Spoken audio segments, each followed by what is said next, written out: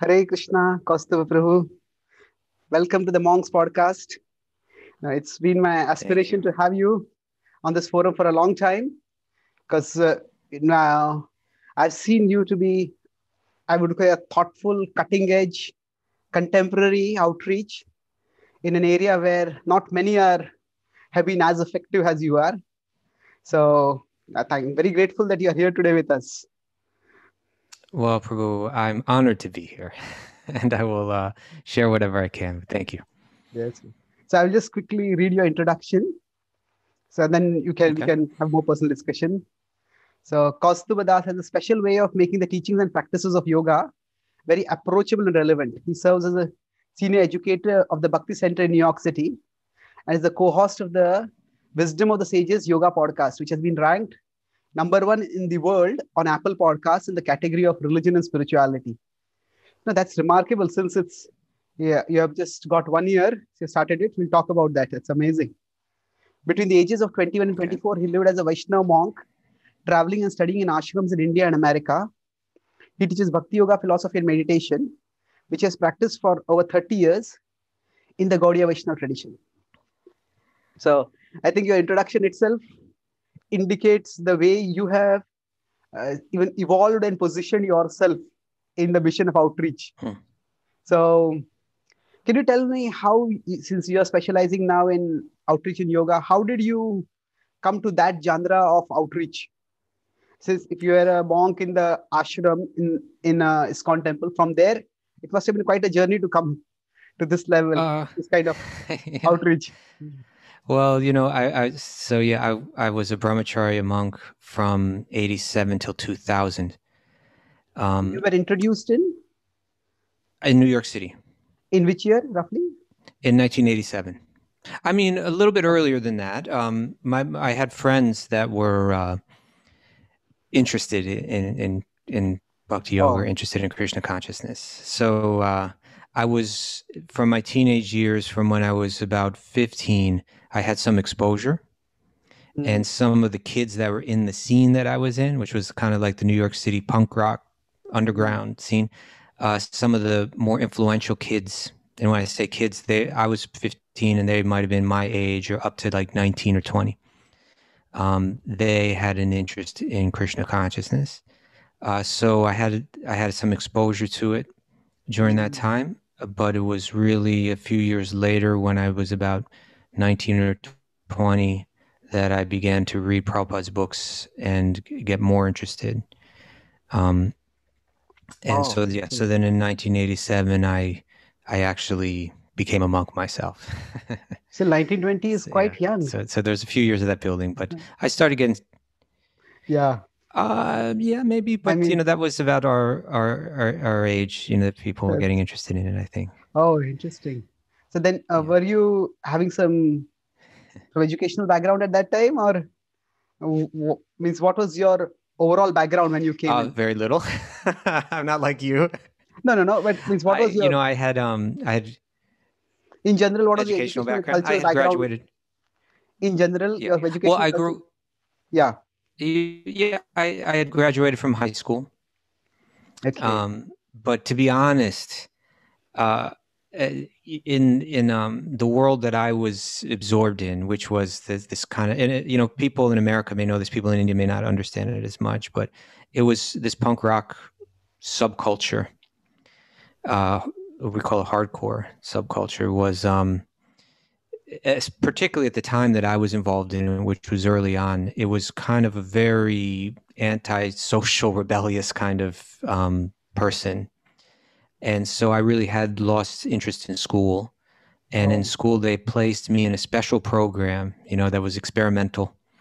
Behind the school, they had like a little trailer and they put a few of us in there and they tried to give us some kind of special education. And what it effectively meant was most of my high school years, I didn't really even have to attend school all that much. And they kind of just let me out at the end. So I had a high school degree, but college was out of the question. There was no, I had no intention of attending college, and I really wasn't sure what I was looking for in those teenage years. Amazing. So I thought that the hippie counterculture was it more or less ended by the 70s, but still there's something else which was somewhat similar that was there in the late 80s also. Yeah, similar. Well, this was early 80s, that, let's say, when I was, like, say, I Yeah, okay, began early to get 80s, involved in when I was about 15 or so in 1981. The punk rock and the hardcore scene was, it was, in some ways it was similar to the hippie thing. It was far less popular, far less known. And it was a bit more shocking to people, I think, the way that we looked in the music itself. Okay. But it did share some of the it looked at mainstream society as hypocritical. I think it shared that in common. That maybe that was a big thing it shared in common. So yeah, it was people that were interested in some alternative way of living, an alternative way of looking at the world. I think you could say that. Oh, okay. And But it was, I think, a bit more destructive. It was a bit of a wild. It was a bit of a scary world, I think, for a lot of people. But somehow, and this is an interesting point. Somehow, in the midst of that world, which was very gritty, it was drug ridden, it was violence ridden, it was kind of it had a dark side to it for sure. But it was a lot of, but there was a lot of youth, and there was a lot of I suppose I would call it idealism mixed in with it, but somehow or other, where that scene took root in New York City was right in the very same place where Srila Prabhupada, planted the seed of bhakti, which took root, which was the Lower East Side of New York City, and even specifically the area of Tompkins Square Park, where Prabhupada began doing public kirtans. It was right, that was kind of the very center of our New York City punk rock hardcore scene. that's amazing. So somehow I believe that the blessings of that place kind of rubbed off on us. Oh, okay. So I'm just making some notes because this is fascinating. You're okay with that, I hope. So Okay. so were the Hare Krishnas also a part of this punk rock or subculture, or were they did we have a presence at that time? We might not have been a part of it. Yeah. But like in the In hippie New York City, counterculture, we yes. were a well-known, we were a visible presence. But were we at that time, or our movement had become little less influential that time? Yes, it was less influential at that time, but in that in New York City, there certainly was. Every city had their hardcore scene, we would call it. And again, it was a very underground group of young people that most people didn't even know about. In New York City, devotees would come out to the concerts that we had and distribute prasadam in Tompkins Square Park. So they were visible to us. And then one or two people developed an interest in it within that scene, and it started to grow. And so therefore that connection grew to, you would see devotees at certain events, and there was always talk about it. And then one influential band actually more than one, but several bands began to build Krishna conscious concepts into their art or into their music.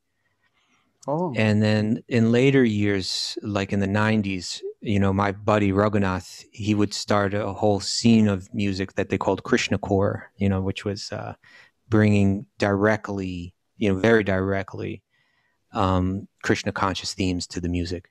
And at that point, it grew much more. But I was into it in the early 80s, up to the mid 80s. That kind of took off in the 90s. Oh, okay. So do you feel that this background made you receptive for Krishna consciousness in some ways? Although it might seem quite radical and disruptive, but do you feel it made you receptive for Krishna consciousness in some way? I do, because, and this is the point that I think a lot of people may have a difficult time understanding, but in that time that I was involved in it as a 15, 16-year-old, 17-year-old, the way that we dressed and the way that we looked, it was almost like a social suicide. It was almost like once you presented yourself this way, it felt like not only were you turning on the world, but the whole world was turning on you.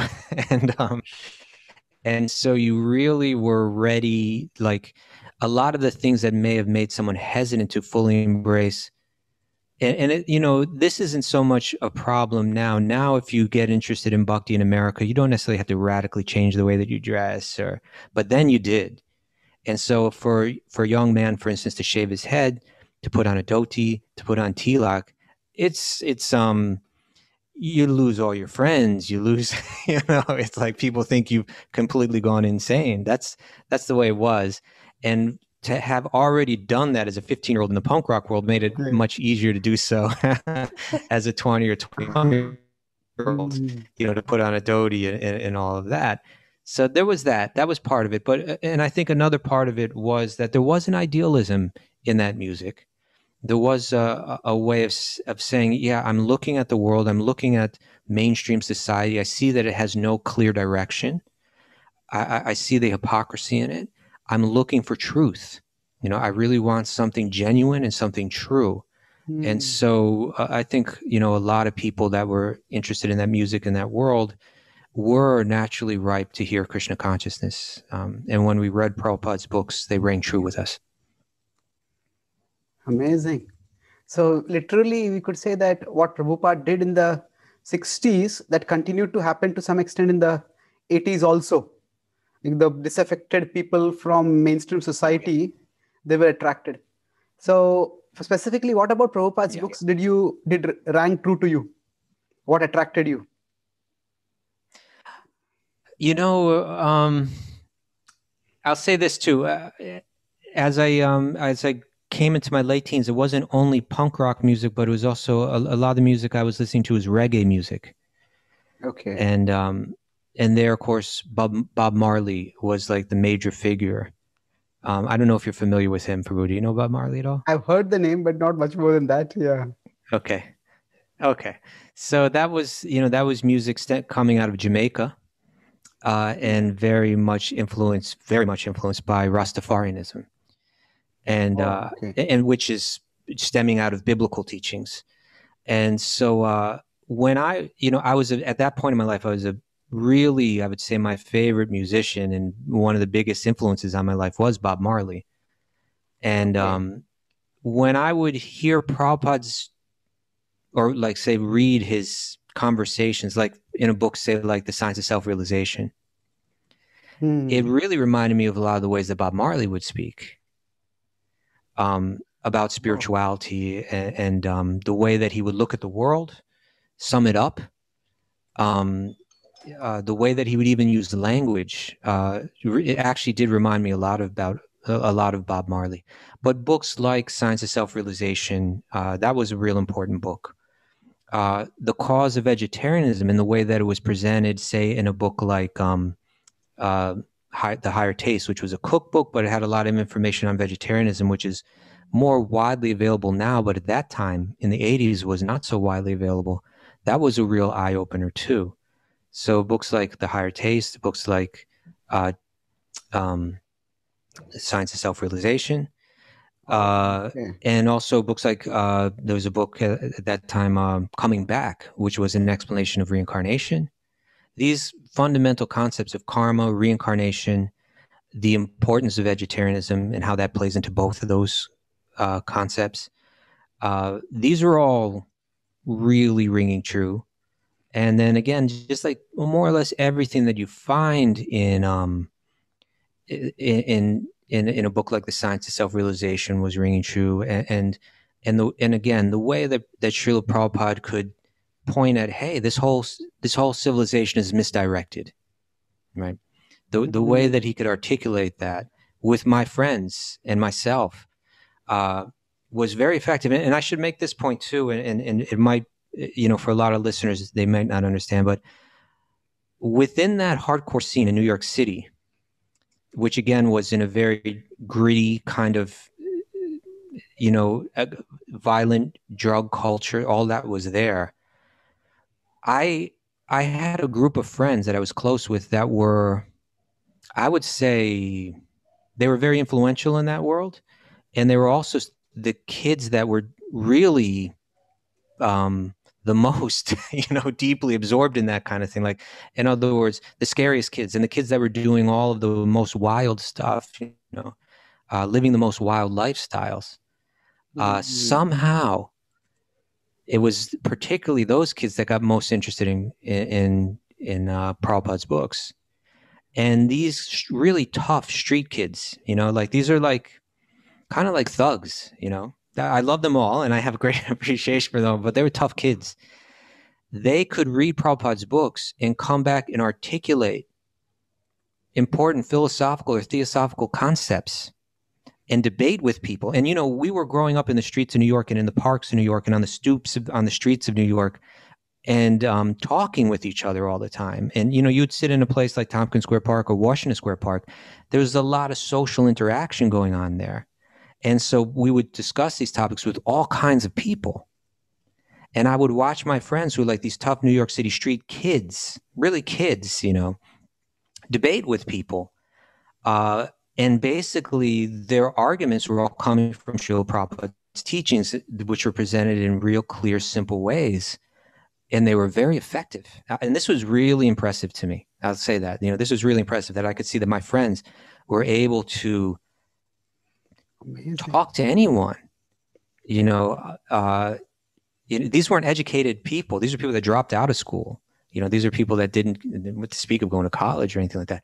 But just from their conversations with devotees and with their readings of Srila Prabhupada's books, they were really able to present their point of view really very effectively. So that after a year or two of being engaged in that kind of thing, and that coinciding with my countercultural and outlook and my reggae music and a bit of a disillusionment in some of the other counterculture, seeing the same kind of things in the counterculture as you see in the mainstream culture, the same kind of hypocrisy and the same kind of small-mindedness and the same kind of cruelty and all of that was kind of blending together. And my attraction really went to Srila Prabhupada's books. So again, Signs of Self-Realization, Coming Back, Higher Taste, of course, Bhagavad-Gītā, Sri Upanishad. Those books were real important to me at that time in my life. Amazing. So, was there something about Srila Prabhupada's style of presentation also, where he was a little cutting, but that spoke to people who were already critical of mainstream society, and that style sort of resonated with them at that time? Absolutely. No question. No question about it, for sure. Oh, okay. That's amazing. Yeah. So, so for people who are, in some sense, my understanding was that, that many of the, now I thought of this for the 60s, but you're saying this applies for the hardcore punk rock culture in the 80s also, that many of them were already, early 80s, that they were already rebelling against mainstream society, but Prabhupada gave them like a philosophical foundation for their rebellion, a philosophical foundation and a spiritual direction, both. So, so that style resonated very well. Yeah, okay. So then for you, in a sense, becoming a monk was it like a big decision, or it was just a natural flow, natural development from where you were? Well, the way that it worked for me was, so my friends who were, again, these really influential people, like influential in the music world and kind of legendary in the neighborhood even. Okay. But just to talk to some of them, they were kind of like, they had a lot of charisma, and so after, a year or so of kind of like, speaking on these subjects a lot and hearing a lot about it, I began to read the books and they were ringing true with me. But, again, a group of my friends, they were all wearing these Tulsi beads. That was kind of like a little symbol, like, okay, that guy's gotten into it now. Okay. So I wasn't quite ready to say, this is my thing. This is, I accept. But I started to read the book, and the more I was reading the books, the more they were really ringing true. And I got to a certain point where I almost felt it's inevitable that I kind of really accept this.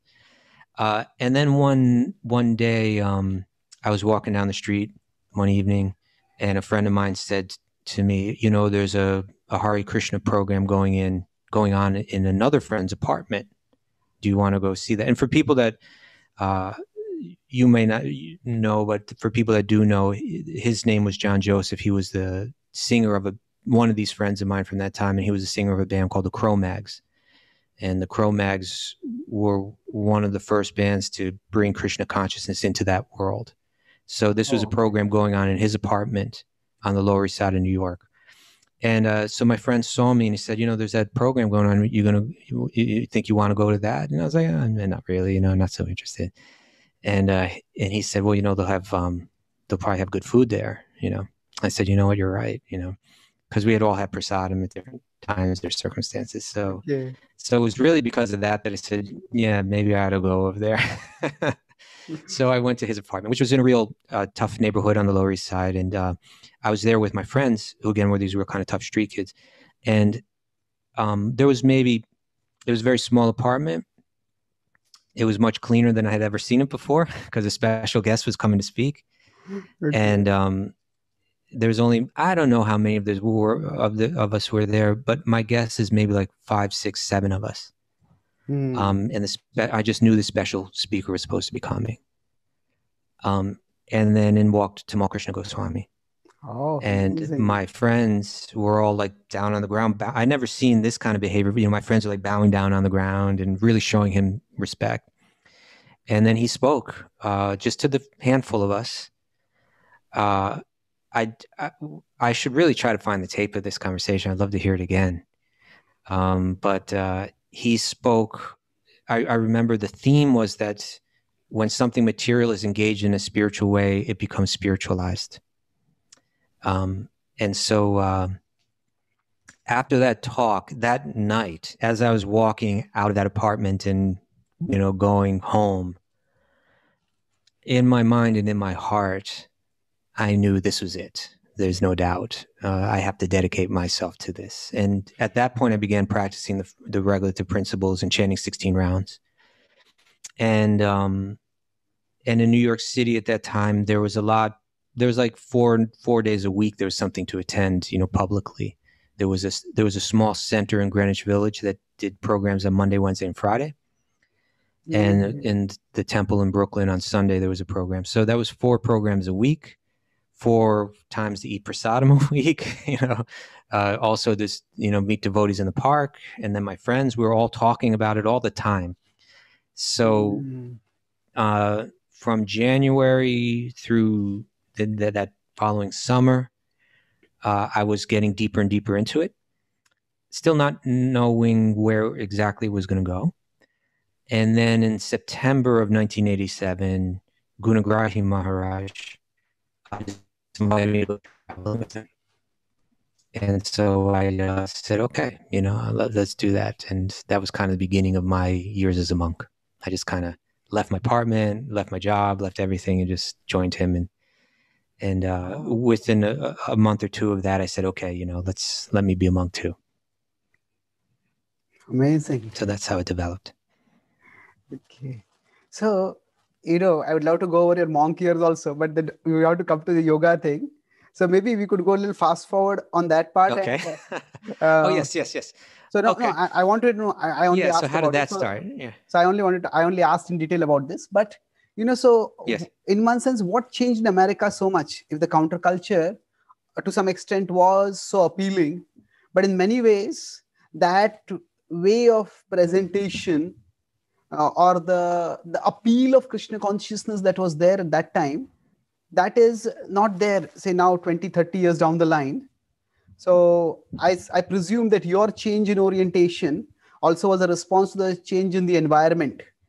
So maybe you could go over those factors of how you evolved as a monk in response to the environment.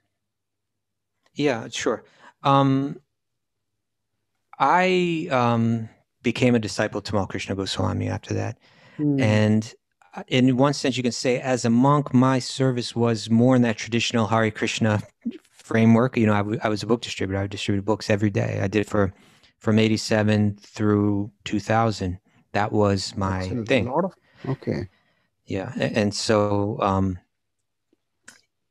at the same time, he became quite a progressive thinker. He went back into the university and so on in about, I think that was about 94, maybe 93. I think it was 94 that he went back into university and the academic world. And I think, I know that he was kind of sensing what you just mentioned, which may have been a more novel idea at the time, that, in the 60s and the 70s, you could just take a kirtan into any park in any city in America and do some kirtan, and there's going to be a bunch of people that are interested, and they'll come back to the temple with you, and a few of them will never leave. It's just kind of, there was a lot of young, intelligent people that were really earnestly searching for truth and ready to radically change their lifestyle to find it.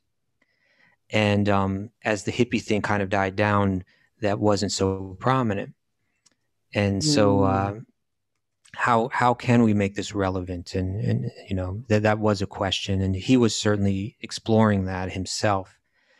But in terms of his relation, like my training by him, how he trained me, he wasn't training me how to sell books.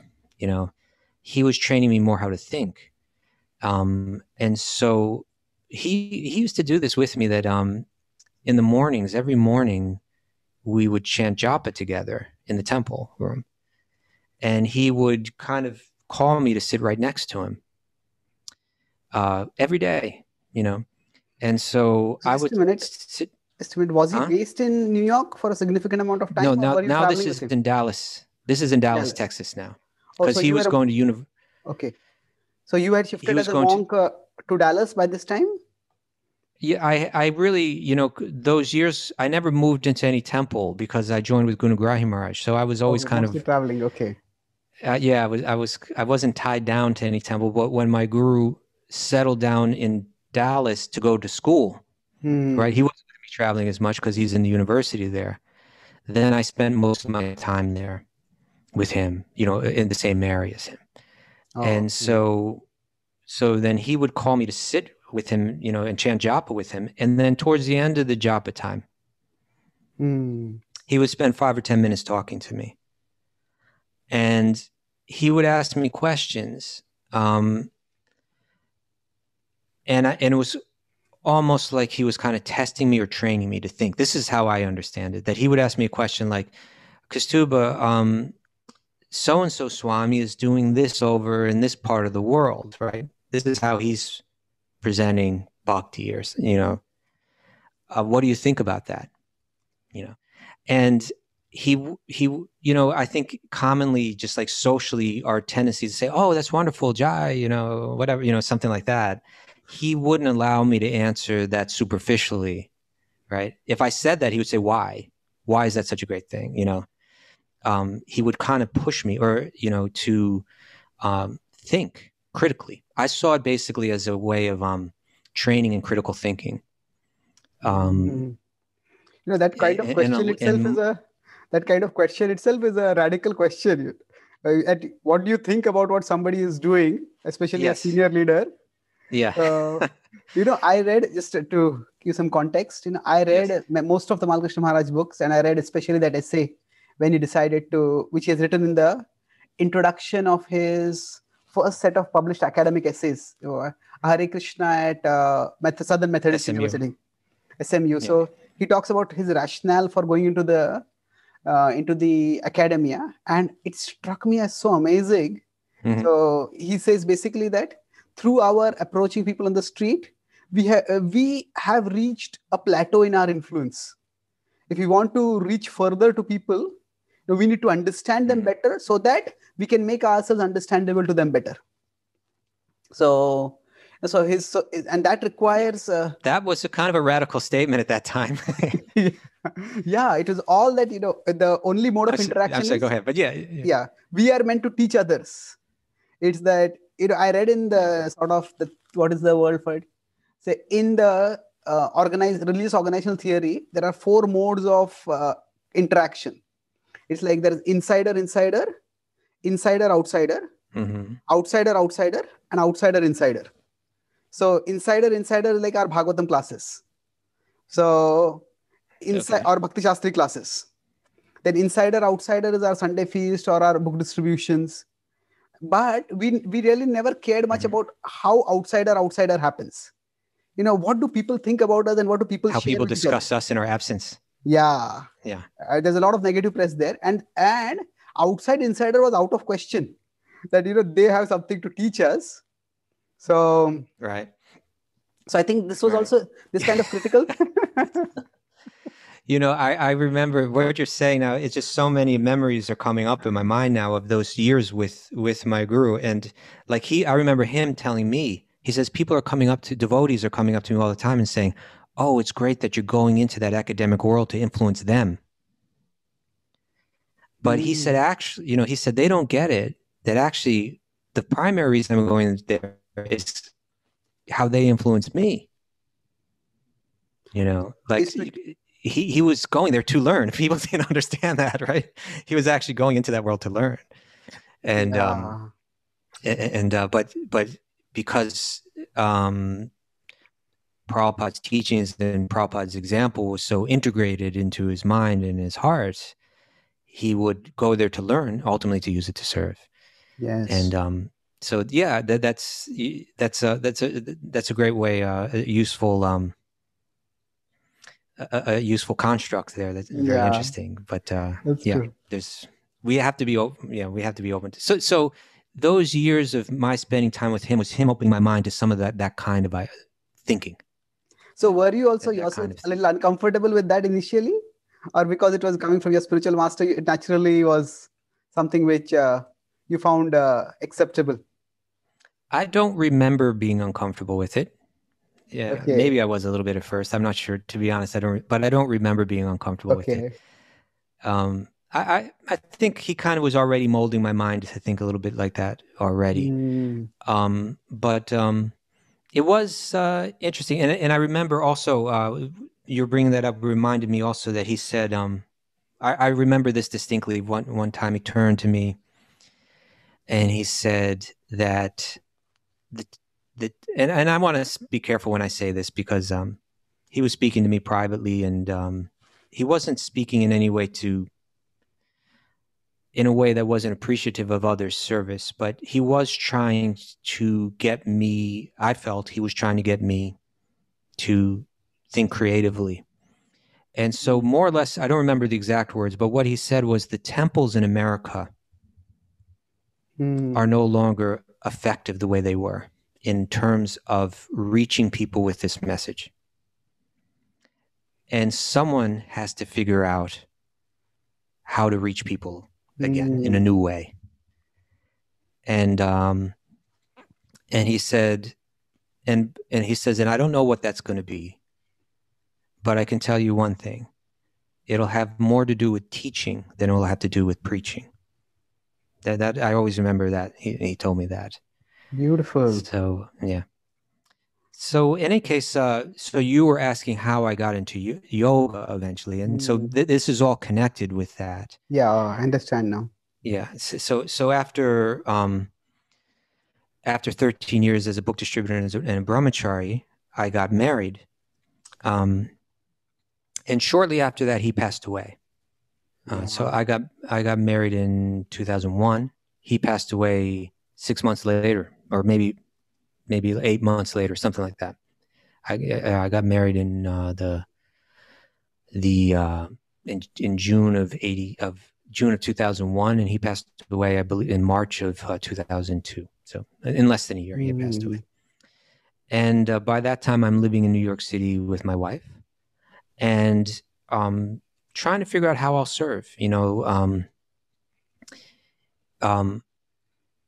one sense, that was, that 13 years of brahmacharya, that was my education. That was my university. But there's not a lot of jobs, not a lot of paying jobs out there for it. Yeah. But I was, I felt good. I felt like I had a good, training. And I was in New York City, which was a place where I was excited to be back there again. And looking around, seeing what's happening in the city, and in terms of what are devotees doing, And what could I do? And what could I do to serve my guru? And at this point in my life, my relationship with Radhanath Swami had been growing.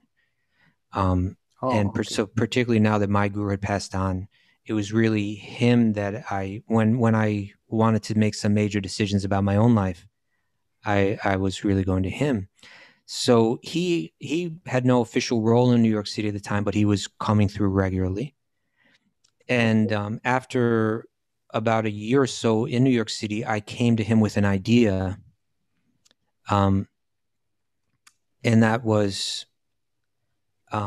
again, going back to what my guru said, that the temples are not so effective in reaching people with this message. And so I brought up an idea, and I want to be careful. I don't want to say like the whole thing was my idea or something like that, but I did kind of approach him one evening. It was the night after Rath Yatra, the night of the Rath Yatra in 2003.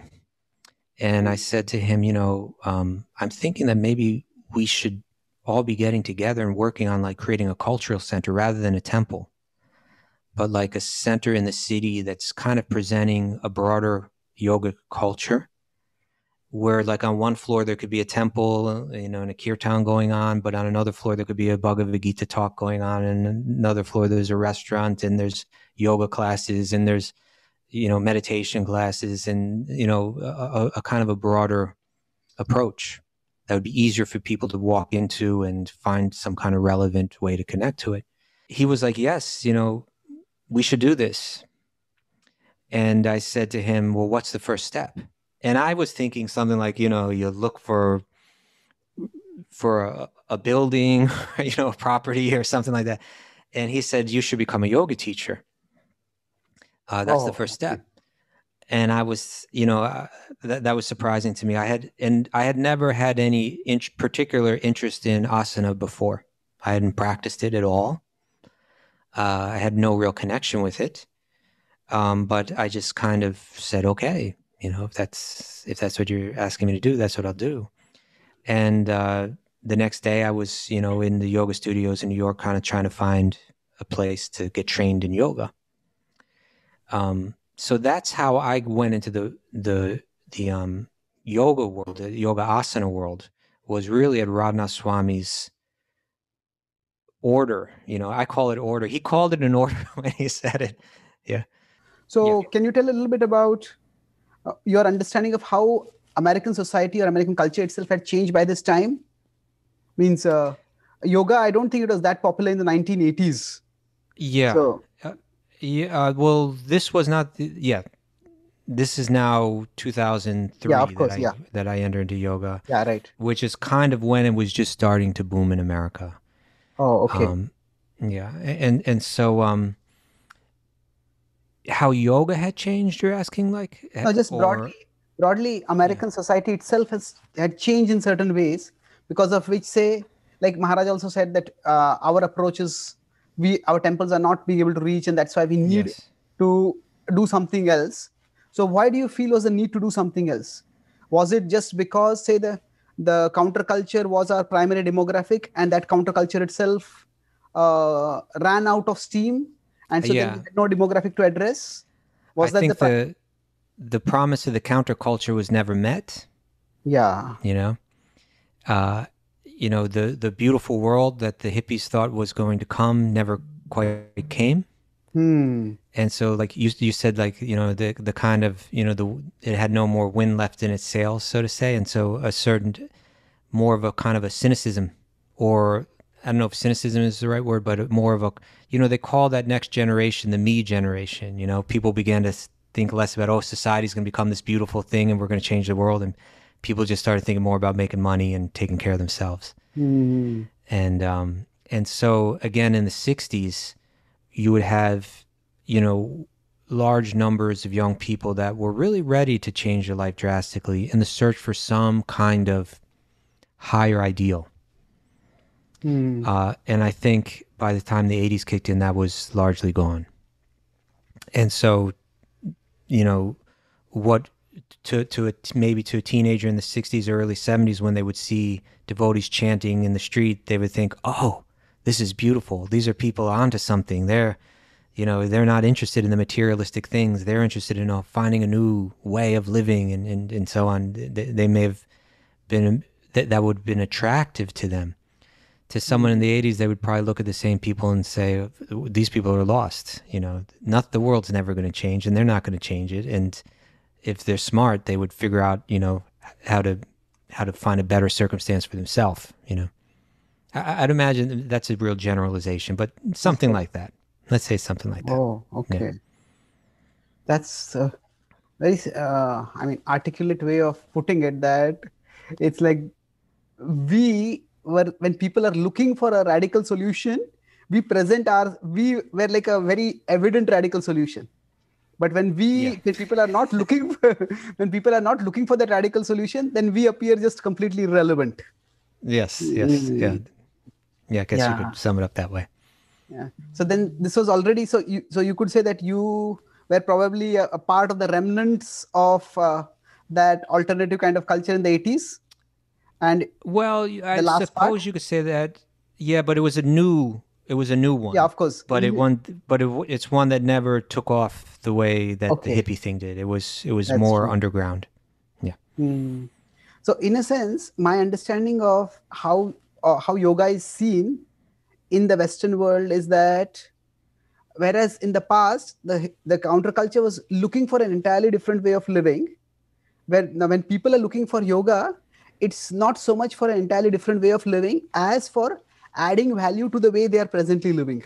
Yeah, that's a great way to say it, I think. And now maybe I could just mention something else but then come back to this point. Yeah, please. Is that so Radhanath Swami instructed me to become a yoga teacher in the context of my teaching people yoga in a cultural center that did not exist at that time. Right? Oh, okay. That's a really long-term vision then. Yeah, at least, some years. And so that was in 2003. It was in 2000, I think it was about 2007 that we got the building that would become the Bhakti Center. So that was 4 years down the road. And another couple of years before we were really doing programming, even had the name the Bhakti Center, or were presenting programming like my finally teaching yoga. 7 years after that was when I actually became authorized to teach yoga and began to teach it at the Bhakti Center. But by that time, I had so many other duties and services, even for Radhanath Swami to do, and in terms of the center in general, that it was really kind of time consuming for me to be a yoga teacher. Okay. And there were other people that could teach yoga. But what by him giving me that instruction, what it did for me was really significant. Mm-hmm. It put me back in downtown New York, which is one of the most influential centers of, social centers in the world. It put me back, I had just dropped out of that world as a monk for the past, 13 years, and then a couple more on top of that, so about 15 years. And it dropped me right back into the world that I was in, but now we were all a little bit more grown up. And in the yoga center where I focused, which was called Ashtanga Yoga New York, it was a really interesting place where you had a lot of really interesting people, creative in all different kind of ways. You had a lot of the most famous people in the world practicing yoga there, but even that was kind of an underground place. A lot of the most famous musicians in the world, famous actors, writers, musicians, and then everyone else was moving that city in one way or another. Like just a lot of, what to speak of yoga teachers. And it was a place that had a strong kind of yoga tradition happening there. The teacher was Eddie Stern, a close friend of mine. I believe you've met Eddie. He's come to the Eco Village not so long ago. And so there was an interest in going deeper into the tradition of yoga there, more so than I think far more so than in your average yoga center. And I was walking in there with now 15 years or so of experience in that world. But I was, but this is the thing. I stepped out of the bubble at that point, right? I was, even though as a brahmachari, I was always meeting with the public, presenting books to the public and so on.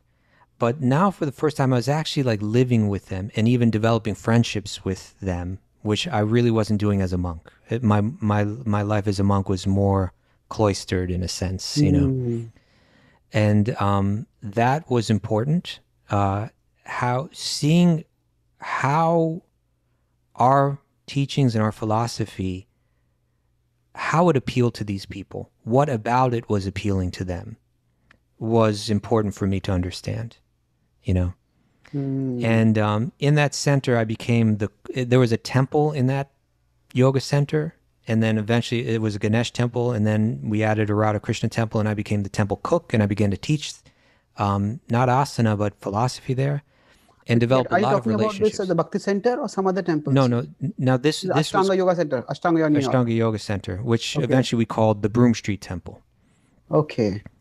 And so that was a place where I really began to reconsider how to relate with people as a bhakti yoga practitioner, as a Hare Krishna devotee, how to present Bhagavad-Gītā and Bhagavatam to people, what they found appealing about it, what was relevant about it. Because the point that you just made, you know, that, yeah, if I'm counterculture and looking for an alternative, then yeah, those Hare Krishna people, that's definitely a bold alternative, lifestyle. But if I'm not looking for some drastic alternative lifestyle, then it could seem just very foreign and odd. So seeing what it was about asana, what it was about yoga philosophy, that this wide group of influential, dynamic people were interested in, that was very educational experience for me. And so the years that I spent practicing there, which was 2003 till about 2012 or so, I made a lot of great relationships, and I had a lot of, it was another type of training for me. In a sense, you were doing in the yoga world what Tamal Krishna Maharaj was doing in the academic world. Actually similar. Going in and learning how to share rather than simply sharing. Yes. In a sense. That's right. Yeah, that's what happened. And so therefore, I really have always appreciated Radhanath Swami's instruction. I call it order. At the time, he actually ordered me. He actually used that word. But really? As the years passed, he does, I didn't order you. I was just a suggestion. He says like that. But I embraced it as it. He actually did use the word order, and I embraced it as an order. And the wisdom in it, the way that it's played out in my life has been really important. And so now that brings us to the point that you shared, that I'm trying to remember the point now, but it had to do with the relevance of this in my life, rather than, I'm not searching for a drastic lifestyle change. Yeah. It's like adding value to my life versus looking for alternative way of living. Yes, right. So how does it add value to my life? So just 1 minute, when you're talking about this downtown New York, it does seem that many of the people were a part of you could call it the mainstream society, or at least not a part of the fringe of society, because you're talking about musicians, writers, and so yoga is practiced, I would say, quite a lot by the mainstream and the upper crust of society, isn't it? It's not like counterculture. So what was the demographic that you were reaching in that place? Well, it was a unique group of people because, like I say, you see, it was a unique yoga center because it had because of the teacher Eddie Stern, it had a very strong traditional feel to it. Okay. And so people that had an interest in that naturally ended up there. But also he became, he was known as a quality teacher, and yoga wasn't nearly as widespread at that point as it is now. So there were less alternatives of where to go. And if you started inquiring, where can I find a really good yoga teacher? A lot of people got turned on to him. And a lot of those people were actually, amongst them were like celebrities, like, people like Madonna, and people like, some of the most famous musicians in the world, and some of the like I'm saying, people that are writing for the New York Times, people that are, making movies, that are well respected, people that are, just all different varieties of people that were dynamic, because that's what New York City offers in one sense. A lot of those people are gathered there. And so this particular center really had a lot of dynamic people there. So you could say, in one sense, the whole thing was a little bit counterculture because yoga wasn't as well known and this studio wasn't advertised and everything. But these were people that were known in society, in one way or another. Okay. So in one sense, we cannot even homogenize the yoga scene because that will also be dependent on the particular teacher, the particular place. And yoga also will be quite diverse. Yes. Yeah, makes sense. So then when you are bringing this point that you were asking what from our culture, our philosophy will speak to these people. So you were asking that question. So what was the answer that you came up with? Well, it was, I tell you, it's an answer that gradually reveals itself. It's not like you finally get the answer and then you just change everything. But it's something that this is the way that I view it, is that how to reach more and more people is something that when devotees get together and they serve in the right mood, with the right desire, with the right guidance, and with patience, Krishna reveals what we're meant to do next, And I saw that at the Bhakti Center. That's what I really saw at the Bhakti Center, that in one sense, Radhanath Swami was always ahead of everyone in really in the terms of the instructions that he was giving, but it takes us a while to really understand the essence of it or how to apply that essence.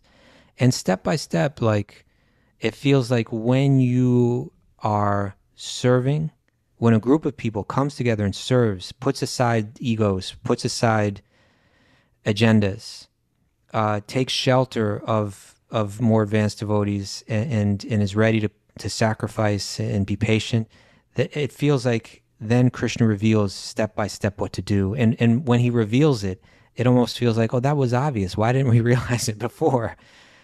So I would say that, what some of the things that I began to understand through years of serving with the Bhakti Center was that, one, that people's minds have been changed. And when I say their minds, I mean like the state of their minds or the ability of their minds.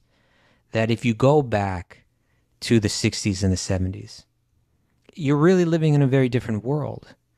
And by the time, like, say where we are now, 2021, where, there's 3 decades of personal computers use, right? There's 1.5 decades of social media consumption and, involvement. And I think those things have really shaped people's minds or their ability to think in certain ways, It's affected them mentally, it's affected them emotionally. And it creates, you need to respond to that. You need to recognize and respond to that. So for instance, here's an idea that, like, I give a book to someone in 1970, and they have a particular mind that's been developed by how they've been raised and how they've grown up and so on. They take that book. They have an interest in the book, and they have an interest in reading in general, and they have an interest in philosophy, and they read the book, and they're moved by it, and they decide they want to learn more. And now, in this day and age, you give a book to a person, and they look at the pictures of it, and then they set it aside and never read it. So, because their minds, their attention spans are so short, it's just even hard for them. So now, how do you get a person to read that book? And like in the Bhakti Center, gradually, we developed, one of the devotees, Rasika Gopi, she began doing these reading groups. It's not that other people weren't having reading groups, but as devotees, we never really had reading groups. If you want to come in and learn Bhagavad-Gītā, you walk into a Sunday feast lecture and someone lectures on Bhagavad-Gītā, and then you walk away. And here was an idea like, oh, I could get together with a supportive group, right, and make some friendships. I want friendships. and I need, and if I don't have a supportive group, I'm never going to even finish this book. But because I joined the group, I feel a certain social support that makes me, when the evening rolls around after a long day of work, I pick up the book rather than turn on the television, because I know tomorrow I'm going to be at the meeting and I won't even have anything to say if I don't read. And I want to read and I want to have something to say. So by being in that reading group, I'm actually going to work my way through that book, open my mind to it, hear other people's thoughts on it in the group, be able to present my questions in that group, have them answered in a sympathetic way in that group. You know, these are needs that I think people really have nowadays, that were less pressing, say in 1970, as there are in 2020. You know, so I think, you know, step by step, how to, you know, what people need to practice was kind of being revealed to us at the Bhakti Center. You know, and I want to say it's not the only way, or, you know, people can, you know, I respect people that are presenting bhakti in so many ways, but this is the way that we kind of began to present and began to understand things. And so I think there are certain, you know, we need to recognize that people's minds have been weakened in a way through computers and through social media. I think that's just a fact, you know. It's just a cultural, social fact. I think people are working longer hours than they had in the past, you know. Their jobs are more demanding. Their jobs continue even after they go home because of email and texting and so on. So people, their time is shorter. You know, they don't have as much freedom of time. I think we need to recognize that, you know. I think, you know, I think that people's minds are, there's a certain, well, let me say this. Let's move on now from Bhakti Center and some of the things that we discovered there. And by the way, like there, I'd say some of the most important lessons that we learned were the need for hospitality in a center like that. Okay, right? Just 1 minute, if you don't mind. I would just like to respond to this. You know, the way social media has changed things. You know, it struck me also because, say, I became a brahmachari in 96, and I was introduced in 96. I became a brahmachari in 98. And literally, I don't think I read a newspaper till 2010. The only time I read in those years as a brahmachari. As a brahmachari. Right. So the only time I read it was somebody brought it after 9/11. There was a big disaster and somebody had brought a newspaper to the temple and I read it.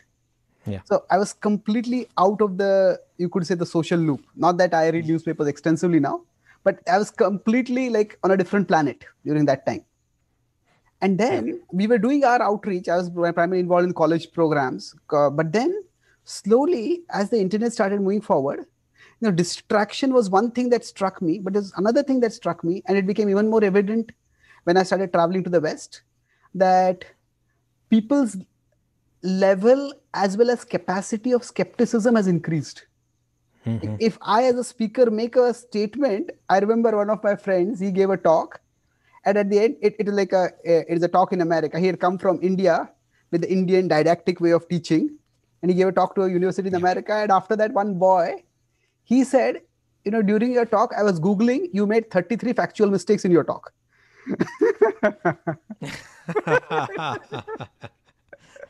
So maybe that was a bit too extreme. But the point is, there is also not just a rebellious rejection of authority, but people have more resources available to question authority. And if we are not used to that, if we are not used to that kind of audience, then it can become very acrimonious. So I felt that, you know, the vertical way of speaking and the more horizontal way of speaking, I find that in the Bhakti Center and most of the devotees that I have seen, like even Radhanath Maharaj, I would say he has evolved. Like he may have used the word instruction, but now he's saying suggestion. So So I also had that. So I would say that is one thing also, that the audience has changed in the sense that we cannot be that vertical in our presentation. Well, And we, this, yeah, please I'm go sorry, ahead. please continue.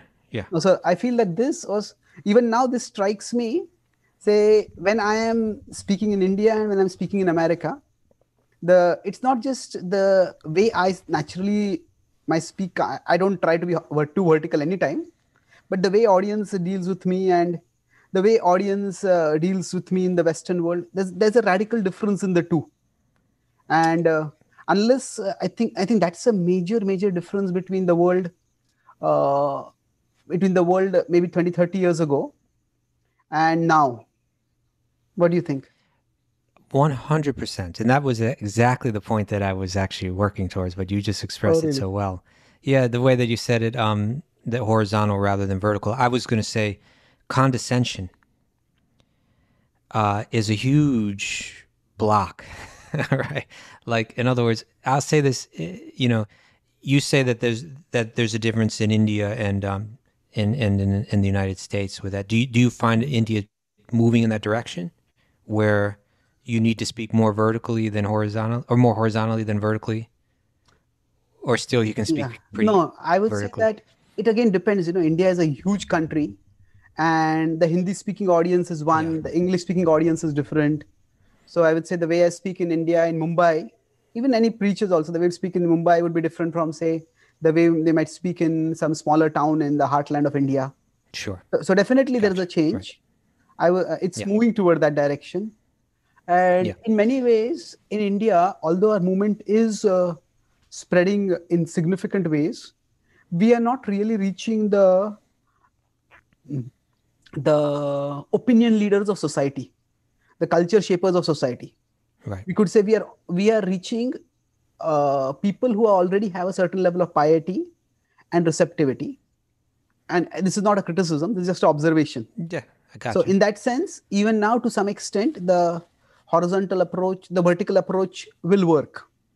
But even the existence of something like a Govardhan Eco Village, where people can come and be themselves, they don't have to have that reverence of being in a temple.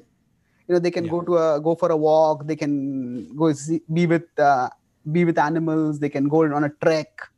So Yeah. that itself is a forum, I would say, for helping people to connect with spirituality, the spiritual environment at a horizontal level rather than a vertical level. Okay, this is where your engineering mind is so helpful, right? You should have someone design a video that's showing this. That's right. Like, when we're coming on this vertical, it's going to reach a certain amount of people, but when you turn it horizontally, it's going to open you up to a much wider field. And Yeah. that, I feel, is a very crucial concept for anyone trying to present bhakti in the Western world. One thing that Raghunath and I have really, really become crystallized in our minds through the Wisdom of the Sages podcast. Mhm. And if you would have said to us 2 years ago that there would be like thousands of people every day listening to Bhagavatam coming from all different backgrounds, it would have been surprising to us.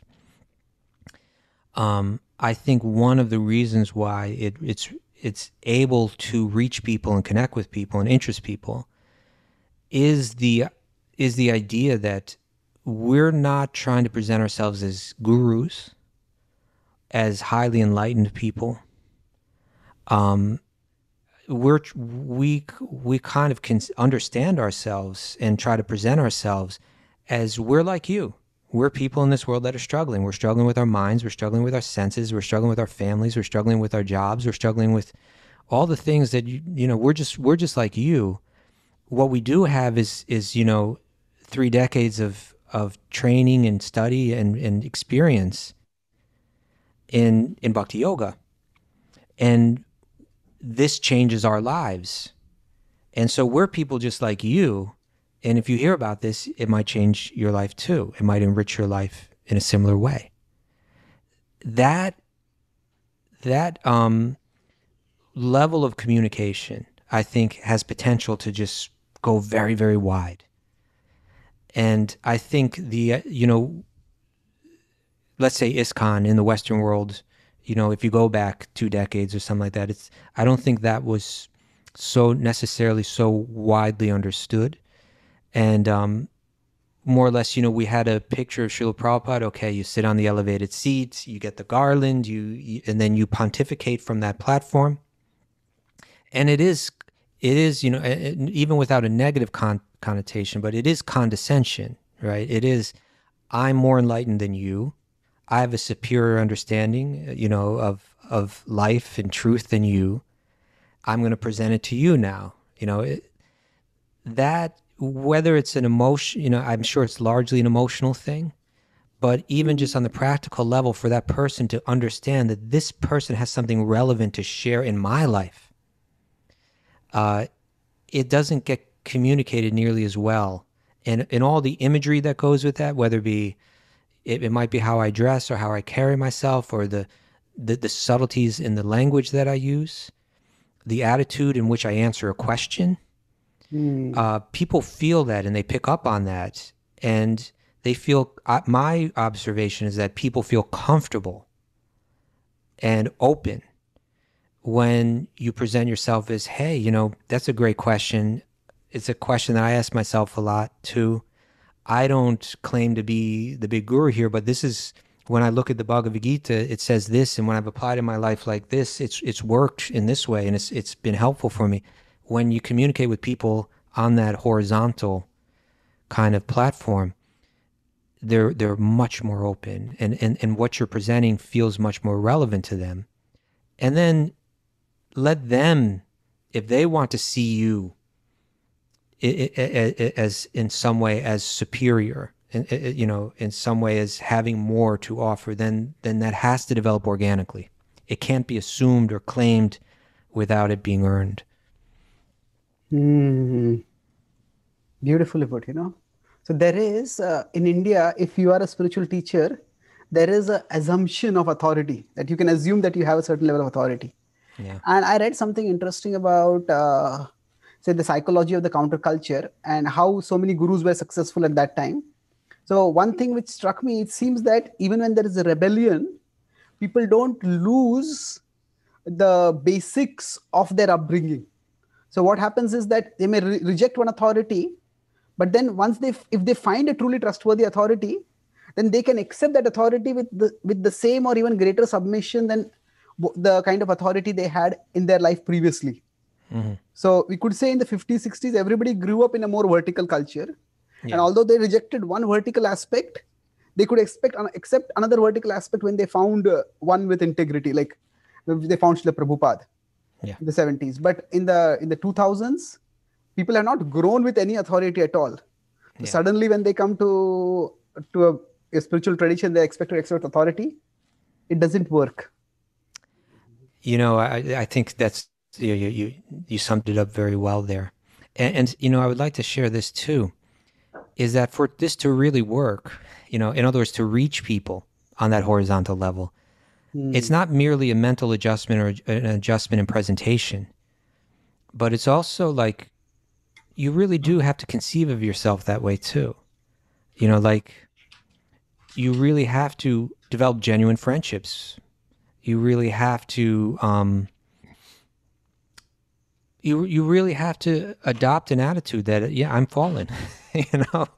Devotees, we think that if we have to present ourselves as unfallen for people to hear from us, but really people want to hear from someone that's from fallen and dealing with the same struggles that they're dealing with. And so when you come through with that attitude in a real genuine way, I think it opens up the doors. And that, another thing that Raghunath and I have really seen and felt through our experience with Wisdom of the Sages is like, suddenly we had, 5,000, 6,000, 7,000 people listening to this Bhagavatam presentation every day. And we're trying to understand, who are they and why are they here? And, why are they listening? And we've found that there's a lot of parallels. A lot of the people that were listening were had experience with 12-step programs, and which the fact is just a lot of people in the world have experience with 12-step programs at this point. And they somehow were appreciative of the way that things were presented, And I think that what's there in the 12-step programs, we can learn a lot from. Again, that idea of it being horizontal rather than, every speaker gets up and says, I'm an alcoholic. My name is this and I'm an alcoholic. Rather than some person that's not an alcoholic getting up there and telling everyone, what the truth is. It's coming from a place of a more horizontal place. And the idea of having group support as well, that both of these ideas are really essential in reaching a wider audience. For someone to step up and say, hi, my name is Kaustubha, and I'm also a fallen, conditioned soul. I don't have to try to present myself as anything else. And, I have my struggles in life too. I'm even willing to share them with you. And this is how I apply the teachings of bhakti to it. That's a way that people's ears will start to open up more. And then to be there for them, the mood of mentorship that's there in the 12-step programs and the mood of group support, I think those are things that are helpful and that give people the chance to actually practice this regularly. So you were talking about the 12 steps. Yeah. So a lot of people can connect with that. So this is very, maybe we can move from you talked about Bhakti Center and you came to the wisdom of the sages. I think it happened organically. Yeah. But when you're talking about this, I have been reading a lot about Bhaktivinoda Thakur.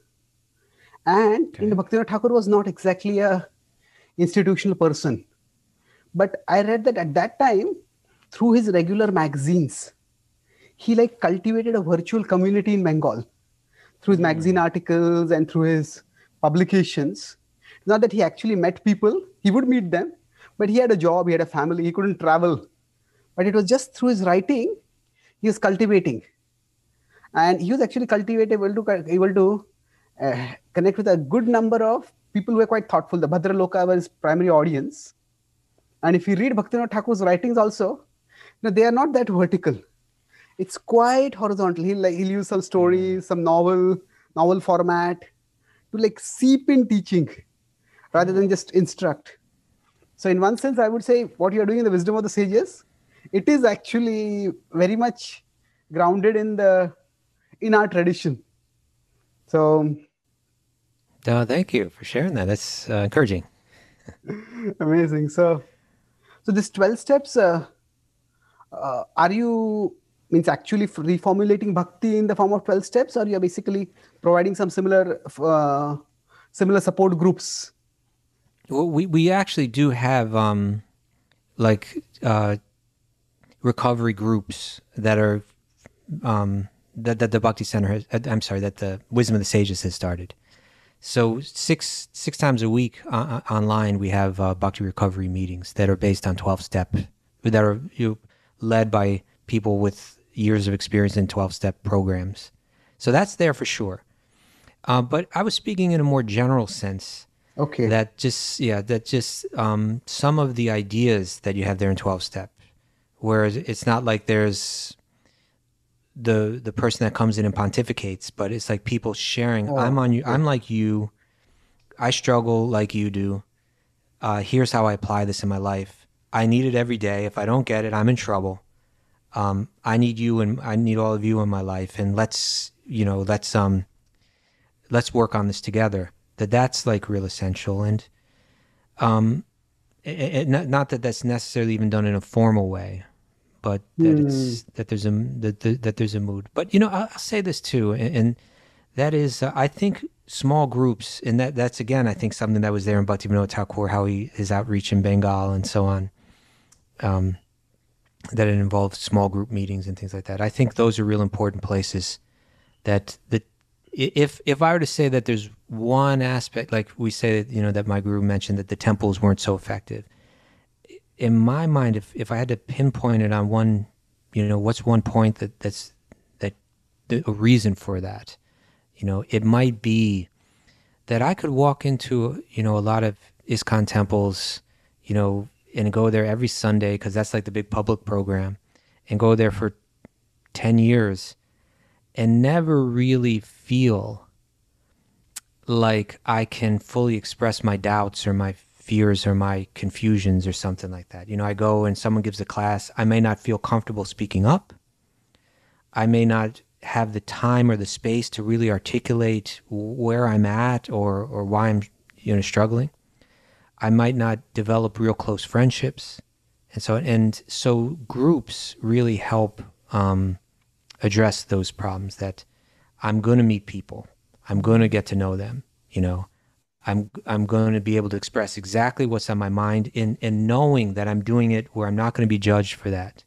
That's the kind of stuff that's there in 12-step programs that I think, our temples need. If I come to your place, I have a bunch of questions and I need to be able to sit down and talk with people about it. I need to be able to express where I'm at, not feel judged for it, and feel I have some support there. I think those are all real important. As you're thinking, it struck me that our ISKCON's educational format, and which we could say in some way draws from the traditional way things were taught, it is more for education for people who have already various connections with the community, with the spiritual center, and you're already a part of the culture and you get some further education. But what you are talking about is the educational forum is the way for connection, and that it's a different way of envisioning it itself. So there are people who do not have, so say the temple Bhagavatam class or the brahmachari class or the evening Gita class as was there, if the people are already staying in the temple or staying nearby, they already have connections, and this is just to learn more. But what we are talking about is to connect more. And both have to be there. I won't even learn because I don't even have the peace of mind to sit down and read a book from end to end. I need group support even just to learn, right? But I need more than just learning too. I need the group support emotionally to even to dig down into the real issues of why I'm not fully giving my mind and my heart to this. To advance in bhakti, it means ultimately I have to fully give my heart. And unless I can really, Raghunath and I, we answer questions every Saturday on Wisdom of the Sages. People write in their questions and we answer them. And we're getting questions, that people wouldn't ask in the middle of a Sunday feast talk, I'm, this is my situation, my husband or my wife isn't a devotee, or when I go to work, this is the circumstance, or, my people in my home eat meat, or what do I need to completely refrain from sex in order to practice this, or I want to refrain from sex, but I don't know if my husband's ready for that. These are real questions, real important questions that people need to have answered if they're going to be able to practice this. And they need a forum where they can do that and feel free to do that. Again, without feeling judged for it. Yeah, it's almost like, to put it in more of our traditional categories of knowledge, we have sambandha gyan, we emphasize a lot. You're not the body or the soul. And we talk about prayojan. We all want to become pure devotees of Krishna. But the abhideya, we reduce it to a very simplistic following of rules. But how to go about the challenges when we are trying to follow the abhideya, we are not so real about that. And what I can see is that that's what you're trying to do. So most of our classes are, how to improve your practices of bhakti, or how to improve your understanding of the philosophy, which is good. But, I have to live a life. And how does my bhakti practice interact with the rest of my life? And how do I deal with the challenges? Yeah. Thank you. Yeah. And another thing that I'll share, and I think it's related to this, but we need to recognize what aspects of our culture and our philosophy are relevant or are attractive to people. For instance, if I were to say to someone, God is a person, right? And you can shake his hand and you can know him, and the goal of life is to serve him. That's going to narrow down, just like that presentation right there I'm going to find a narrow audience that's going to be receptive to that. Now, if I were to say that in the East and from this ancient yoga tradition, there's a conception of God in three different aspects. that there's an all-pervasive aspect of God, that there's an aspect of God within the heart of every living being. And then there's also a personal aspect of God. That message is much easier and far more intriguing. It feels mature. It feels like there's something you've opened up my mind to something that I've never thought of it that way. I want to go deeper into that. And if I just say God's a person, you have to, then that's like, I'm not so interested in that message, So that's, that how we present the same exact books, but how we present them, becomes real important. Or for instance, concepts like this, well, what am I going to get from reading your Bhagavad-Gita? Well, you learn Krishna is God and that you surrender to Krishna and that's the purpose of life. That's not going to be you're not going to find such a receptive audience to that. But if you can say that the Bhagavad-Gita teaches how to become a wise person, how we can move through this world, and even though it's constantly changing, that there's a spiritual truth that because I'm made of spiritual energy, I never change. And I can learn through wisdom, with knowledge of the law of karma, with knowledge of the influence of time, with the knowledge of how the gunas work, I can begin to see this world through different eyes. And the same things that would have disturbed me or upset me or tortured me previously, I can move through this world happy and content with an even mind all the time. That's what the Bhagavad-Gita teaches. Oh, well, that's something I can use, right? And then what to speak of. And then from that platform, I'll be able to understand the point and the purpose of my life, and go deeper into real, true spirituality. Oh, that I want to know about. That's relevant to me. So I think we need to look at books like the Bhagavad-Gita and see that everything people want is there. We just haven't always been, really clear in understanding what it is, how they can understand it and accept it and be intrigued by it or be interested in it. Beautiful. Again, going back to this point, the way you spoke about these two things, I would like to just flesh it out a bit. So rather than, again, that conception of God, rather than giving like a vertical, it's more horizontal. There are three aspects. Oh, that means, I can connect with, what can I relate with? I have options. It's not that the truth is like cut and dry and either you accept it or you have no place over here. So that it gels with that vertical, horizontal dynamic. And this aspect of, in many ways, I present the Gita in this way, but I didn't think of articulating it this way that while we talk about the concept of sthita pragya, to stay equipoised, but rather than saying that we should stay equipoised, we talk about how the Bhagavad-Gita helps us to ground ourselves in the unchanging part within us and then not be so disturbed by the world's ups and downs. So in a sense, again, it goes back to adding value to my life. Instead of an alternative way of living. Yes, there is a God and you can love God and you can be happy with him in his world. In That's another like world, it's a different way of living. Yeah. So, this is you talked about the parts of our philosophy which are relevant or attractive. So how do you present some of the more vertical or demanding parts, say like the regulative principles or a commitment to a particular level of chanting or even initiation requiring a precondition of doing some things? So do you see those definitions of success as relevant in the contemporary scene? How do we measure our outreach? Or so many people became initiated, or so many. How do you see all that now? Well, yeah, I think all those things can be explained in ways that are that will make sense to people, and that'll even make them more interested. But I do think we do have to be careful about those measures of success. That we don't make them the prerequisites to be involved regularly with us, right? But like, let's take initiation. Okay. What we're presenting is that it's like this. What's presented in these ancient yogic texts, and I'll just to begin the answer, I would say that this is where like my years of entering into that yoga world, they were really helpful for me, Because when we explain our things, not so much in terms of like, let's say, faith or religion, but in terms of yoga and more like the science of how the mind works, that's far more appealing to a wider audience.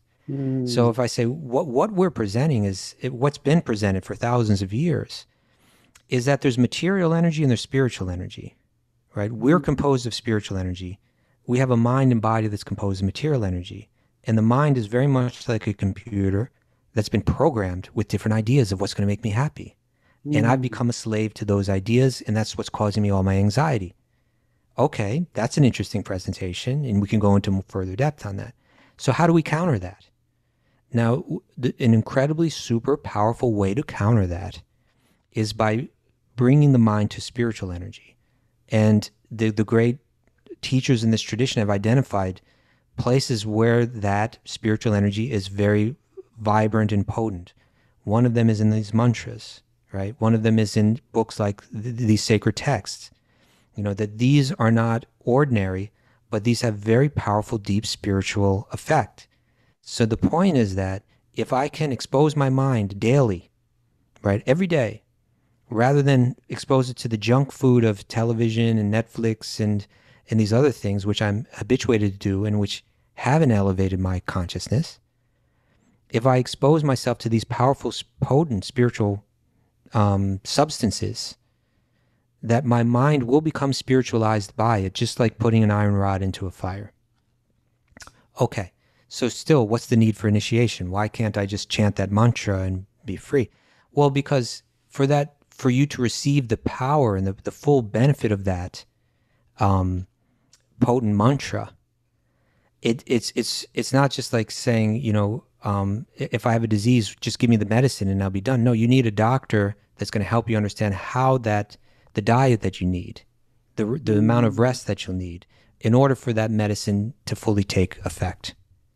And that's going to be different with every person. That's why we need a personal doctor that understands our particular symptoms and that can give us the proper dosage, the proper medicine, the proper dosage, the proper diet, the proper lifestyle.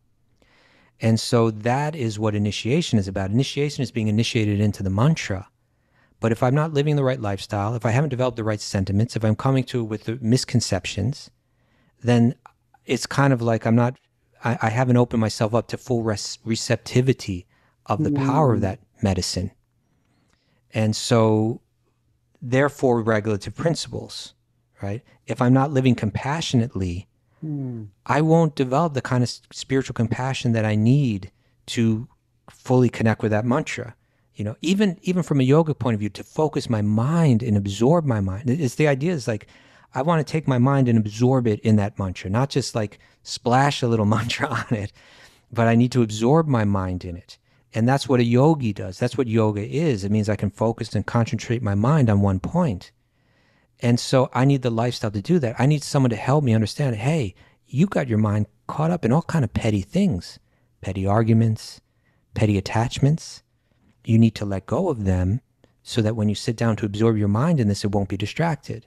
So that's what a guru or a spiritual teacher is meant to help a person do. That's going to require the right lifestyle. So we're going to require, the right sentiments and the right knowledge. And so that's what that spiritual teacher is going to help you with, so that you can fully derive the benefit from these powerful sources of spiritual energy. So it's something, when you're speaking like that, it sounds so much more rational, than just saying, well, this is a mystic thing and the mystic person accepts you into the mystic lineage and something mystic happens, Okay. Yeah. So it's like at one level, you have a social connect with people at a personal level, and at another level, we have a rational explanation of things. And I think in India also, if we are to reach to educated people, we do need that rational presentation. Without that, things don't make sense. Of course, the specifics of that rationality will be different. The kind of questions people may have will be different, but the principle is same. And now about the Wisdom of the Sages podcast. So you are taking directly the Bhagavatam. Isn't that a little bit advanced book? Or, how did you choose to take the Bhagavatam per se? Say, not the Bhagavad-Gītā, not the Yoga Sutras or something like that. And I saw your classes, you don't avoid difficult issues. You take the verses and you are able to present provocative topics non-provocatively. Thank you. Raghunath is a huge help with that too. The way that it happened was kind of spontaneous. The way that the podcast began was last year. Well, no, now it's 2 years ago, right? Not last year, but the year before. It was in about March of that year that I just kind of became inspired by Shastric Prabhu to read Bhagavatam daily, which I hadn't been doing. And it's a fact that, most of us, we initiated devotees, we own a set of Bhagavatam, but we just kind of let it sit there collecting dust, So I calculated that if I read 80 verses of Bhagavatam a day, and, dipped into purports here or there, but just kind of read the verses, that didn't take so long. That took about 40 to 50 minutes a day, something like that. That within 6 months, I could read the entire Bhagavatam. So myself and my wife were reading Bhagavatam every day and just really feeling incredible enlightenment, incredible inspiration from it. And realizing that this is the instruction all along, that actually we're meant to hear Bhagavatam, right? Like that's Panchanga Bhakti, hearing Bhagavatam. And as you read Bhagavatam, it's telling you again and again the value of hearing Bhagavatam. So I was getting inspired like that. And then Raghunath said, I have a few students that want to do something every morning, and I'm thinking doing something, online with them. And I'm wondering what I should do. And I suggested, why don't you read Bhagavatam with them every day? So he began doing that. And his group grew from 5 people to 15 people to 25 people over a series of months. Now you had 25 people that are tuning in at 5 a.m. on Zoom to hear Bhagavatam, to hear him discuss it. And then he began to bring me in as an occasional kind of commentator. And then by September or so that month, I became like a regular, almost like a co-host. And the group was growing and growing to about 80 people then by October, November of 2019. And then we said, okay, let's launch this officially. And we launched it officially as a podcast just a year ago on January 1st last year. So the idea of Bhagavatam, it wasn't like it was a plan to reach thousands and thousands of people as some kind of strategy. It was just that's where the juice was coming from. That's where the nectar was coming from. That's where the inspiration was coming from. But we did find that we were being challenged to present it to people that were less familiar with it. But we found that it was very relevant in their lives. And this is one point that really became clear to me. And this was really important for me in the development of my own spiritual life. And that is this, is that we were I think a lot of times ISKCON was trying to reach a young audience, like you try to college age or something like that. And our listeners were like, I would say 40 years old might be the median age, for our Wisdom of the Sages listeners. And these were people that didn't live as a monk and didn't have decades of training and so on, in yoga or in bhakti. But they had life experience. They had been married, maybe divorced. They had had kids and had the joys of raising kids, but also had the anxieties and the pains and the tragedies and the disappointments. They had addictions. They had started businesses. They were working in places that were challenging, with people that are challenging. They wanted something higher, something spiritual, something real, something beauty and compassion and spirituality. And they're looking for it. Now, but they didn't have the background in it. Now, I think not intentionally, but just kind of the way that things just played out in my own training and, as a monk in ISKCON, is that almost it's hard not to develop an idea that, well, you've kind of been wasting your life in the material world, and I've spent years, training myself in the spiritual world. So I'm way, way, way ahead of you, And, but what we found was that when you take that life experience, and where it can bring a person, then when you add the Krishna Bhakti philosophy to that, almost immediately the person's level of faith and acceptance can take off on a very high level, So I might not have had, so many years of training and the philosophy and so on, but I got to a point in my life where I was just like, I just want God. I realized that this material life is troublesome and painful, and I really want the truth, and I really want spirituality. Once that soil is that fertile, that when you plant the seed in that, it sprouts very quickly, That's been my realization. So, and it might not even grow as strong as someone who's living in the ashram, but without all the life experience and without all of the, if I haven't experienced all that, I might not be as eager and as humble, as someone who's gone through all that. Powerfully put. I'll just recently, my brother, I have almost a 13-year gap between me and my brother, and he had a baby, his first child.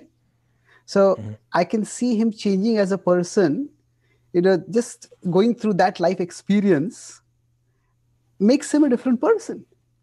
Yeah. So, sometimes we just discount all of material life as entangling and illusory, but people evolve through material life. And if at that time, so many things about, he's not a devotee, he's favorable, but, I can see now that he's become a parent, his paradigm has changed. He's concerned about, say, how I will raise my child properly, what values am I going to give to my child.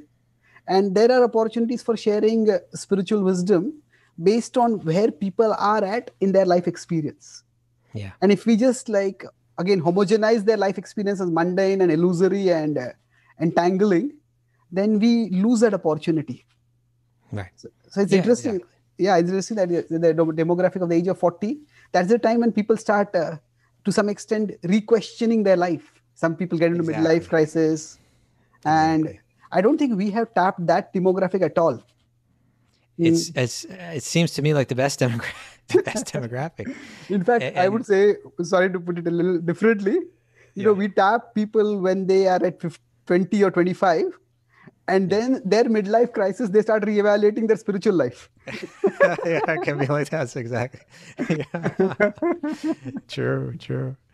Yes. So it was eye-opening for us. And then when you get to your original question, well, Bhagavatam, is it too advanced or is it relevant?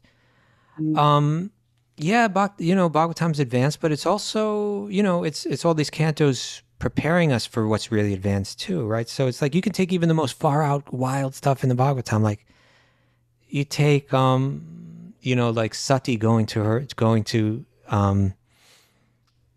father's social sacrifice and being insulted, and then the whole thing breaks into a chaotic scene, but you'll find everywhere that there's real practical life lessons there, in terms of Daksha's mindset, in terms of Sati's mindset, in terms of how Brahma ultimately instructs everyone, and then eventually the prayers that everyone offers to Lord Vishnu in the end, there's real powerful life lessons throughout the entire thing. We were this morning, just an hour and a half ago or something, Raghunath and I were doing a recap of the first canto, because we covered the first and second cantos in the first year. So the first few days of this year we're recapping. And just looking at today, we're talking about the cursing of Maharaj Pariksit and the way that he responded, the way that that Shamika Rishi responded, the way that Shringi responded. There's such just a wealth of like takeaways that someone could put in their own life, that at work, in my family life, that are right there. They're real genuine, how the punishment wasn't right, it was too much, but Maharaj Pariksit accepted it. How Shamika Rishi was insulted, but he didn't accept it as an insult. He only saw the good that was there in Maharaj Pariksit, and he saw the insult as being very insignificant. Most people would see the insult as being very significant. He saw the insult as almost nothing, and all he saw was the genuine qualities, the high qualities, in where Shringi was immature as a spiritualist. He had power, but he didn't have deep spiritualization. So he took something that was very small, he made it into something very big, and his response was ultimately destructive. So like Bhagavatam is loaded with practical takeaways for life.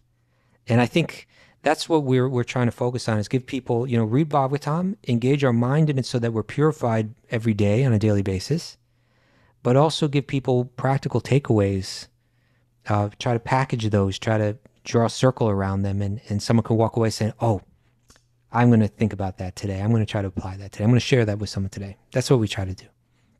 That's beautiful. I have been studying the epics, the Ramayana and the Mahabharata more, and I've written one book on the Ramayana, and I'm writing further. So there, I focus more on human lessons from the epics rather than only devotional lessons. Mm-hmm. And I find that opens the reach much, much more. And in a sense, you are doing that with the Bhagavatam. And while those lessons are there, but quite often they are not emphasized. So, and again, what happens is, if a spiritual text is a source of human values and human wisdom, then people's connection and appreciation for that text increases. And then when it starts teaching direct devotional wisdom also, there is a groundwork that is created. Otherwise, if we just present spiritual wisdom and devotional lessons, then it doesn't connect with people's life so much. So only recently I started viewing the Bhagavatam through this lens, and I'm realizing even in Krishna Leela, there are so many human lessons we can give. We don't want to reduce Krishna Leela down to the mundane level, but what I see is that it's like we're building a ladder. We can connect with Krishna Leela at different levels. And so what you're doing is, I would say, I used to read the Bhagavatam before. Bhagavatam stories were familiar with us, bringing up in India, Bhagavatam or Mahabharata, Ramayana. But it was in the classes of Radhanath Maharaj that I started finding these human values, not just devotional values. And in a sense, now you are doing it in a more extensive way. And especially if you're interacting with people, and then it's then I can see that you can actually know what the need of the people is also, and then the part of the Bhagavatam which is relevant will sort of jump out to you. I like your metaphor of drawing circles around points or making packages. That's very attractive. Well, you are an expert at it, Prabhu, and I'd love to hear this, and I'm eager to read your books now.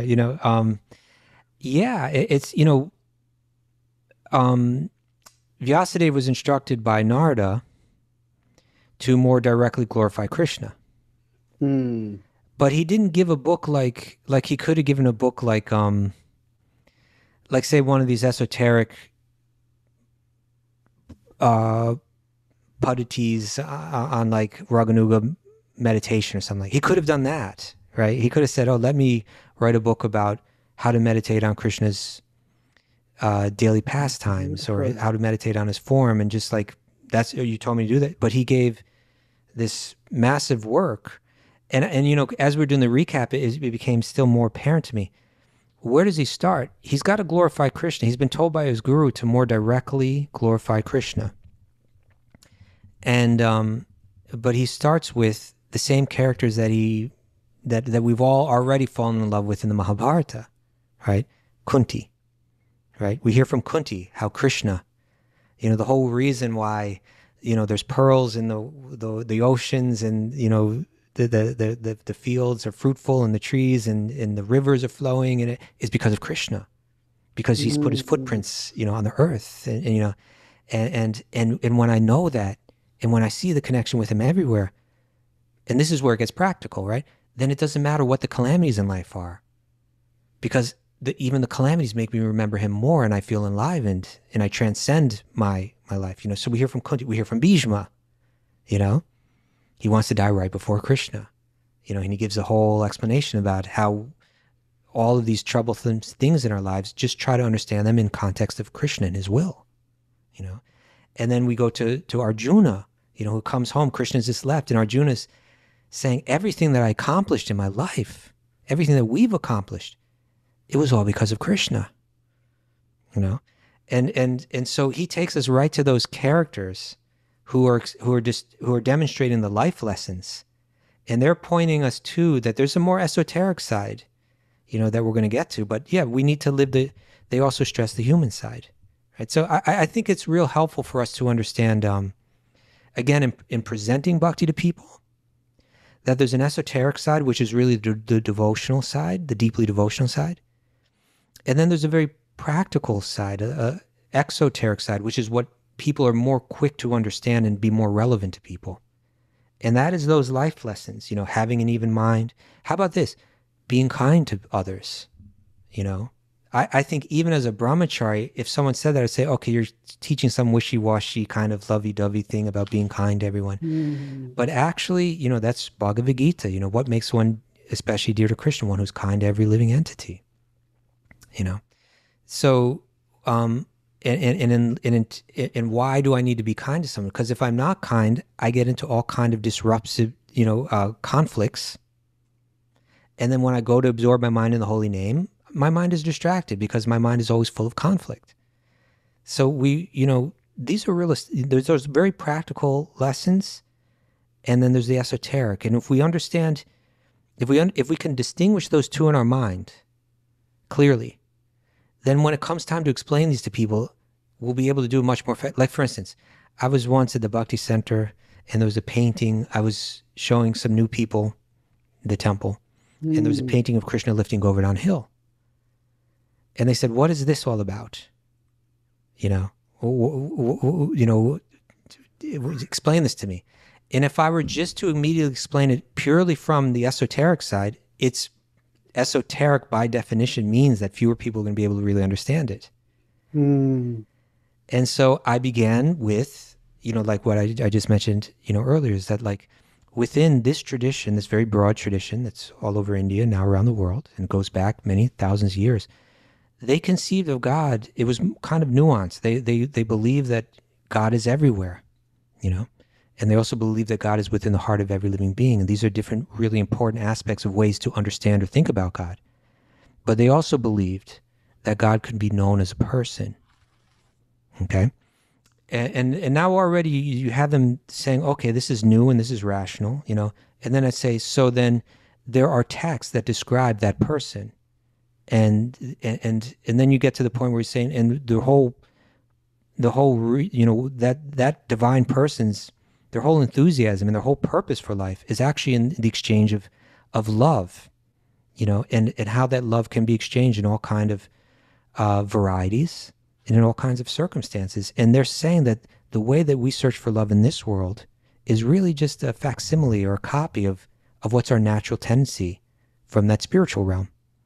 And this is so you give this kind of context, let me explain the practical to you and explain that there's an esoteric thing here. Go ahead and identify it as esoteric, right? And so if I say to that, I'm going to explain to some, but it's esoteric. So without a lot of background in it, it's hard to fully understand it. It just kind of opens a person's mind to new ideas. That's amazing. So if I just say that that's God and he's lifting up a mountain, well, yeah, it's just like it's lost everybody over there almost. Yes. Yeah. So Bhagavatam, is I think as long as we're able to do that, identify the esoteric, bring out the practical stuff, bring out the practical life lessons, as you were saying, it kind of builds someone's faith.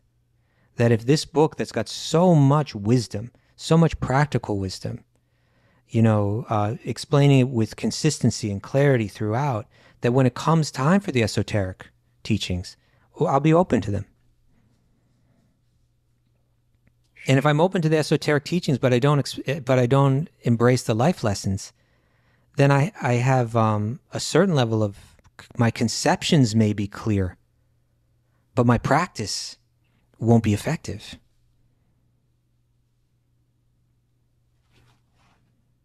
Interesting. Right? I'll have the Sambandha Gyan, as you were mentioning, but I'm not practicing the Abhideya.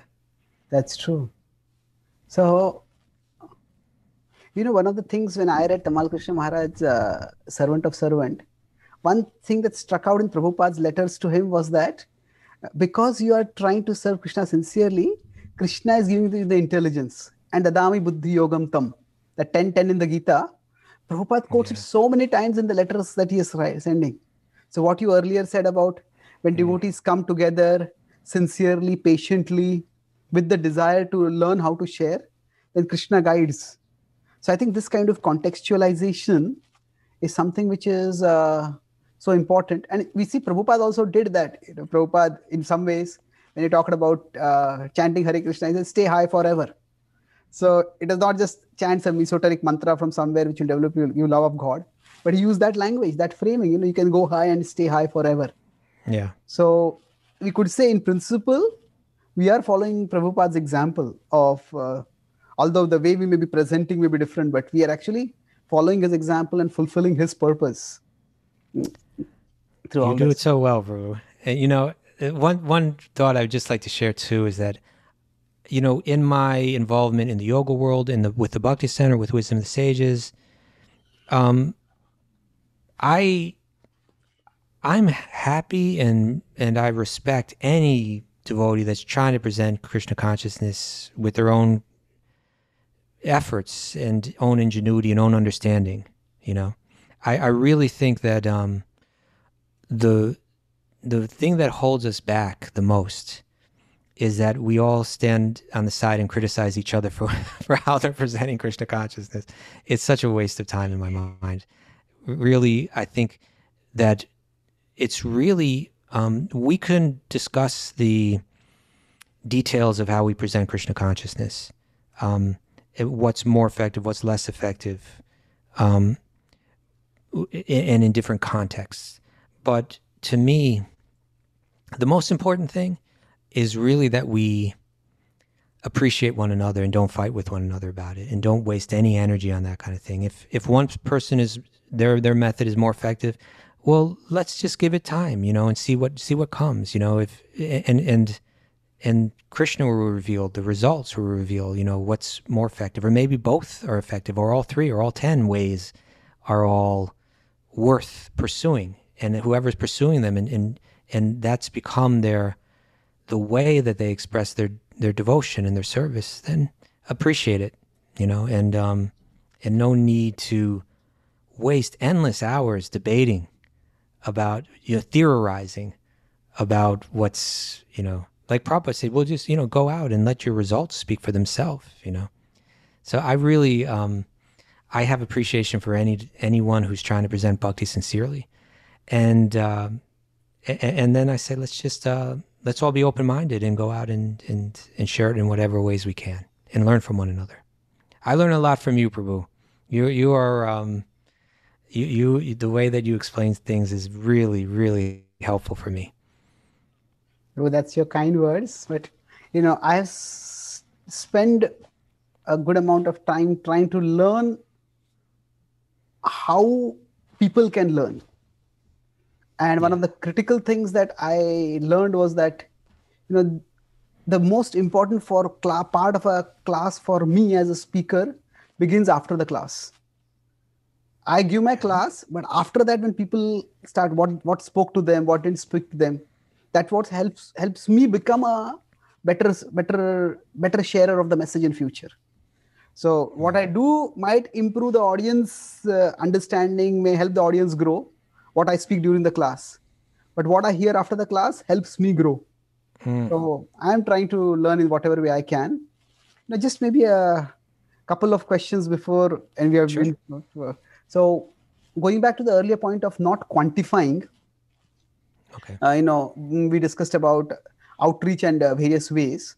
But at the same level, you have been successful in this. It was I knew that your podcast was very, very widely appreciated. But to be the #1 podcast in religion and spirituality within 1 year, that's a huge achievement.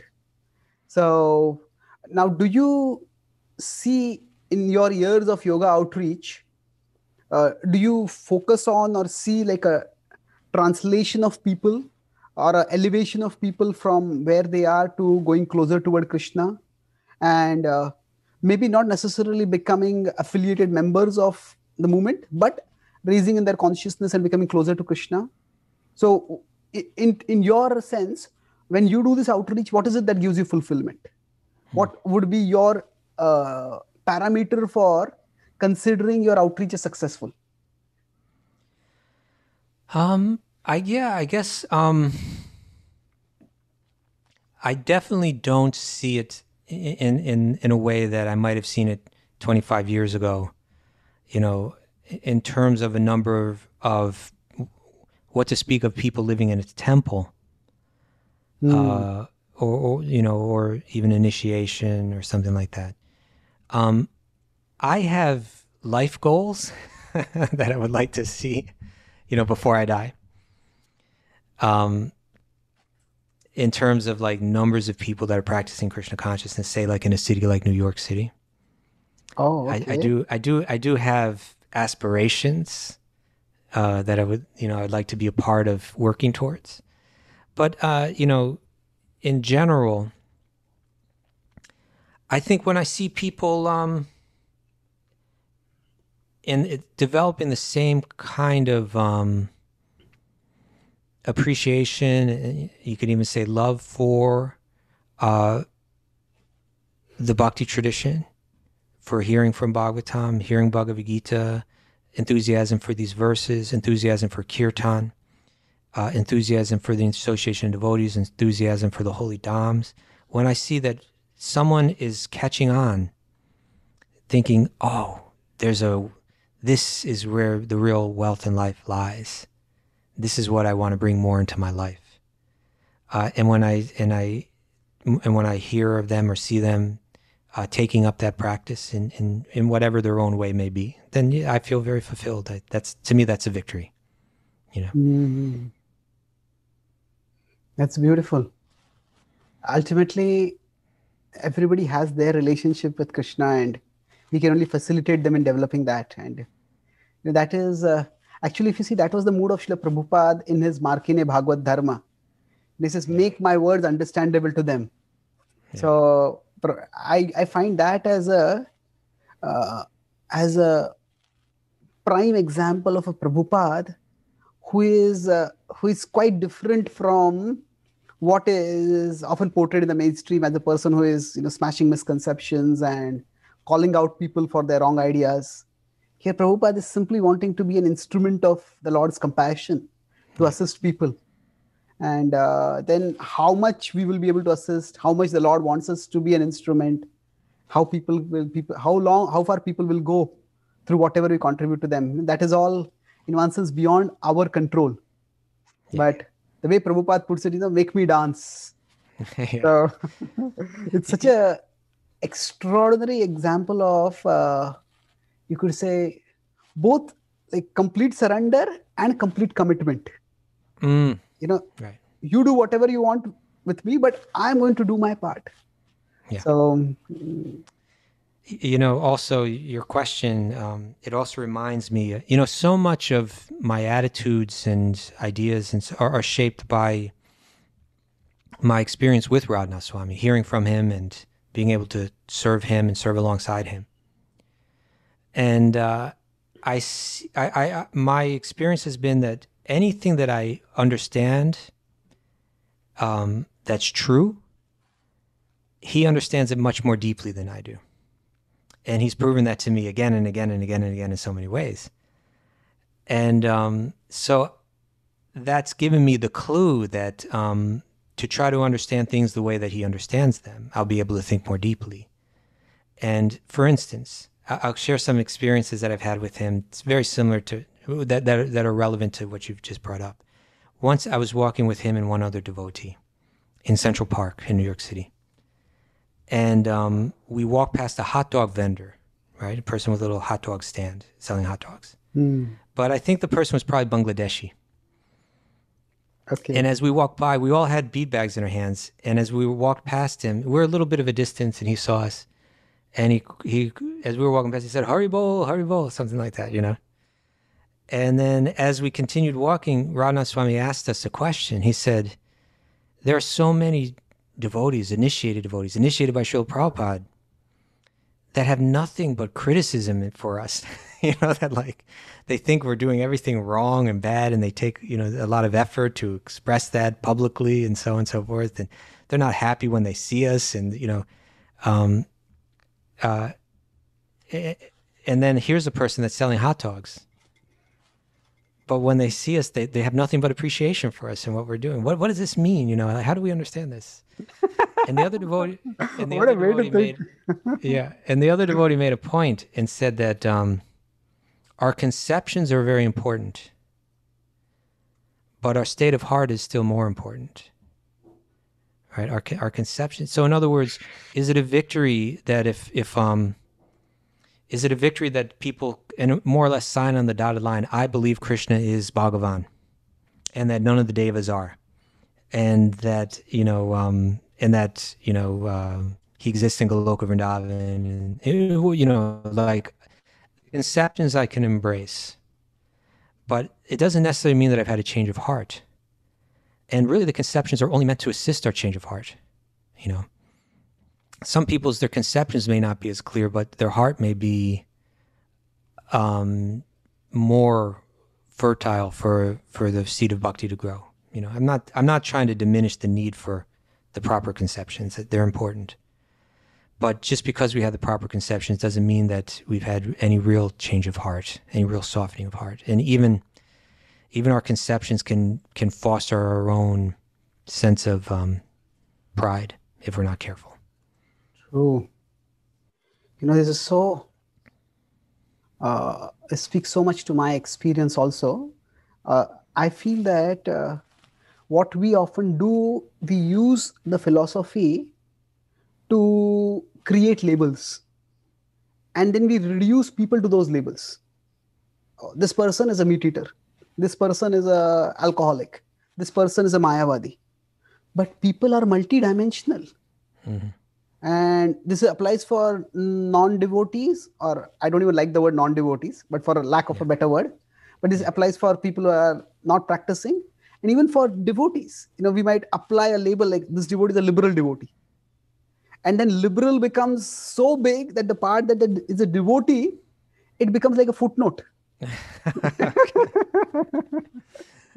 So, yes, somebody might be liberal and somebody might be conservative, but they're devotees. And people are multidimensional, and it's important to find out what is good in people, not what is bad.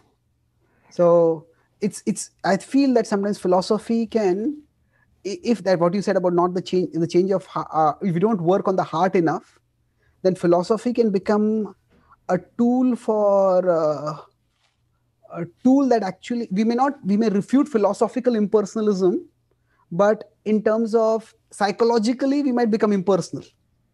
We just remove the heart from the picture and we operate entirely at the level of the head, and we operate through the filter of those labels, and it's quite unfortunate and alienating. It's alienating. That's the point, right? And so as I'm growing older, I'm probably a little older than you. You know, I'm getting up in the years now, and I look back at my years of, you know, it's been, you know, 30 something years now. I've been trying to practice bhakti well. It's becoming clear to me through association with certain people and through their association and their example, you know, again and again reading the books, you know, Bhagavad-Gītā and Bhagavatam. You know, what does it look like? What am I meant to look like before I die? You know, for my heart to be able to fully embrace Radha and Krishna, you know, with genuine love, what kind of person do I need to be that I'm not right now? What does it look like?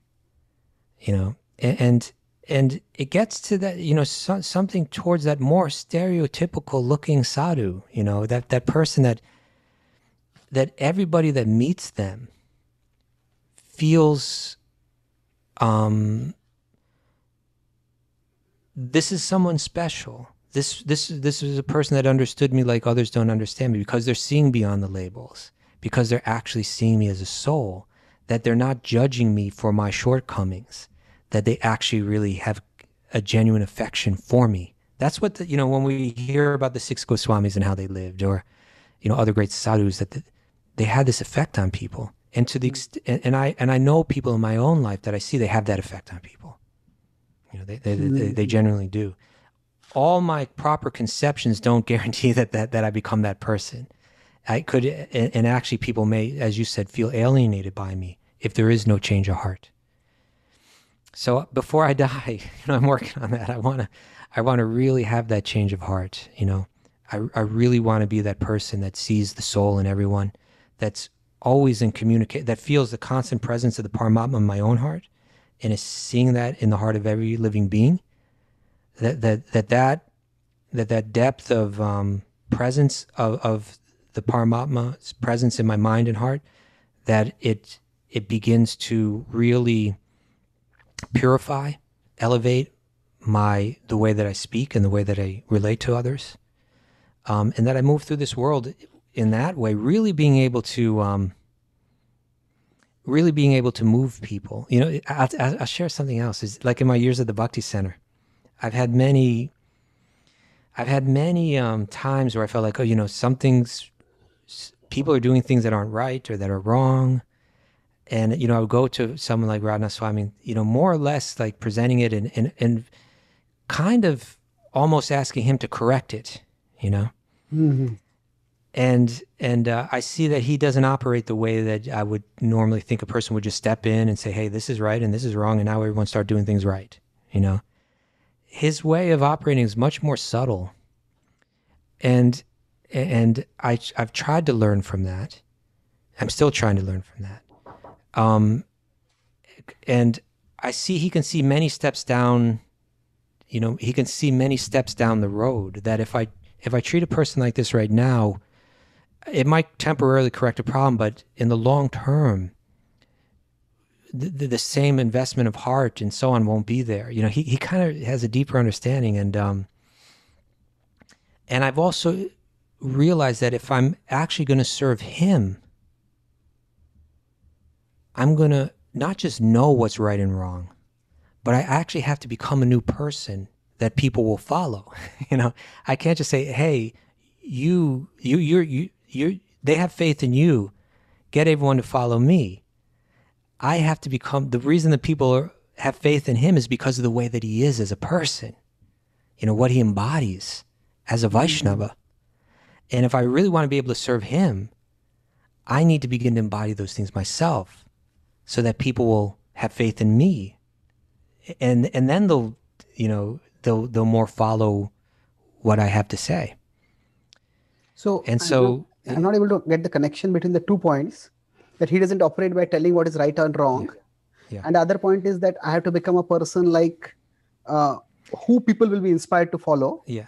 So, what is the connection between the two? Because like say I have more experience than someone else, right? I've been practicing bhakti for 30 years and you've been practicing it for 3, right? You should just do what I say because it's right, But certainly Americans, right, with our very sense of independent thought and so on, they're not going to necessarily follow what I say or have faith in me. It's actually when they actually feel that I've given them something deep in life, and inspired them deeply in life. And that's going to come because of a sensitivity in the way that I've operated with them. And through that sensitivity, them feeling that I care about them, that I'm not just imposing something, but that a deep trust builds based on character. Then people will then that has power to actually move people and to lead. And it's not merely like a, a question of seniority or a question of knowing more or something like that, but it's faith that's built on character, So what you're And saying is that when you see that example, so although Maharaj may not tell people, but still do this or don't do this, but still people follow him out of the inspiration. Yes. You're saying that you also like to not focus so much on the right or wrong, telling it explicitly, but by the example or by the inspiration coming from the example, people will say almost organically or osmotically move in that direction. And what I've practically found that I can't get people to do what I want them to do, right? I can't. I don't have that power. I don't have that influence. And I've seen influential Vaishnavas that have that is not something cheap. It's not something based on seniority. It's not something based on learning. It's something, especially it's based on character,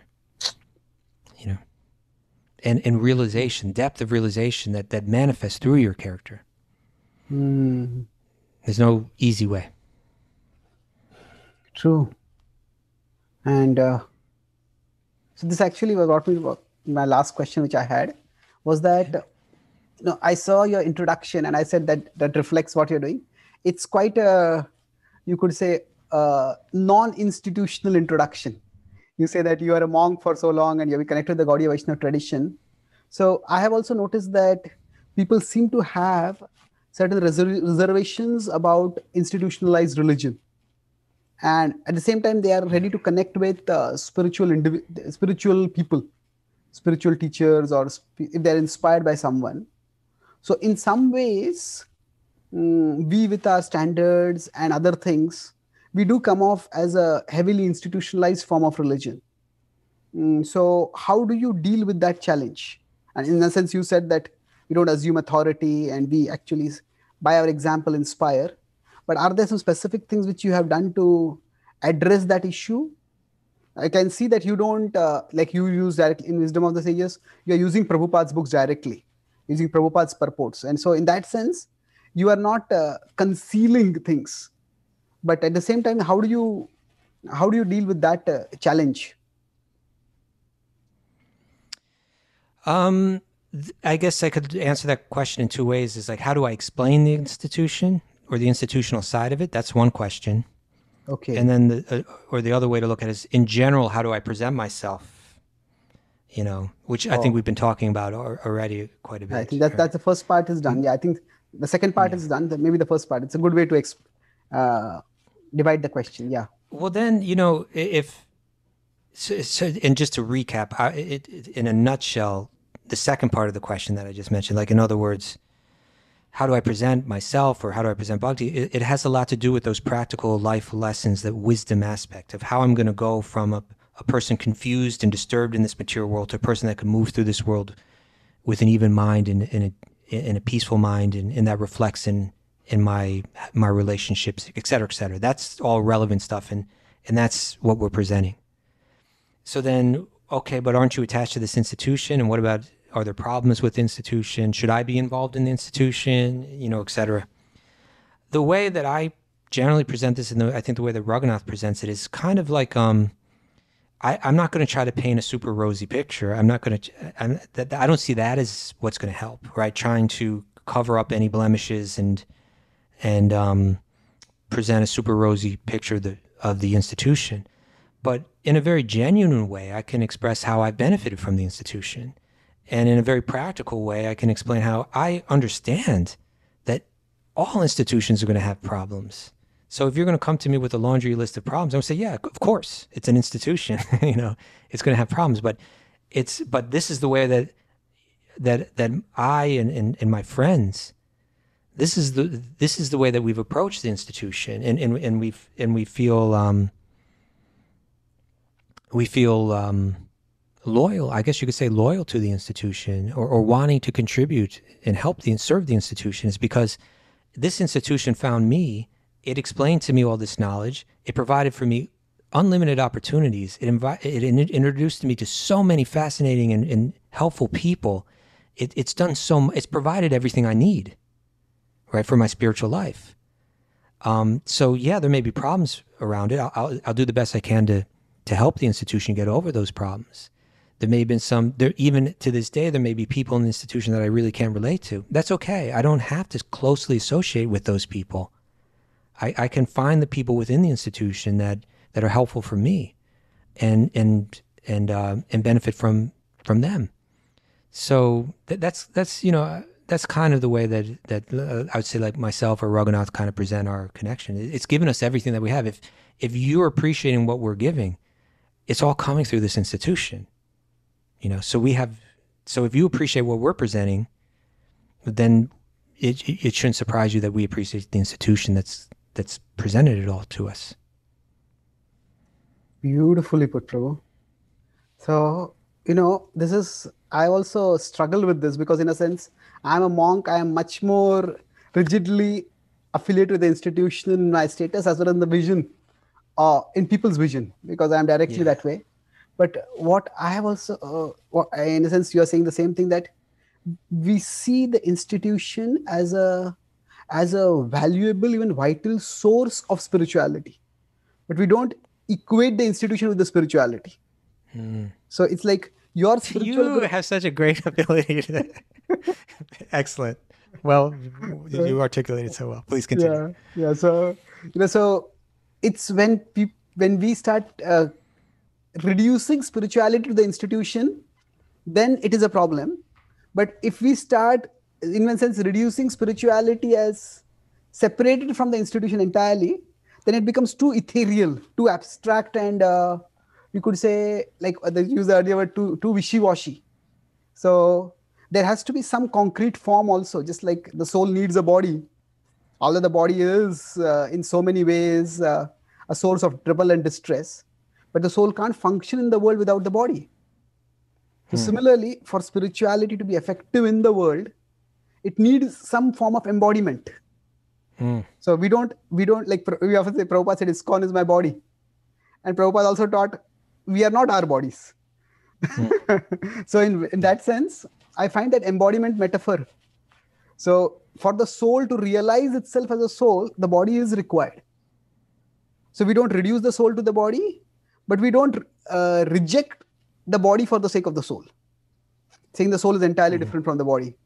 So I try to present the institution that way, that it is excellent. So actually, in one sense, you did the same thing, but I loved the phrasing that the institution has given me everything of value that I have.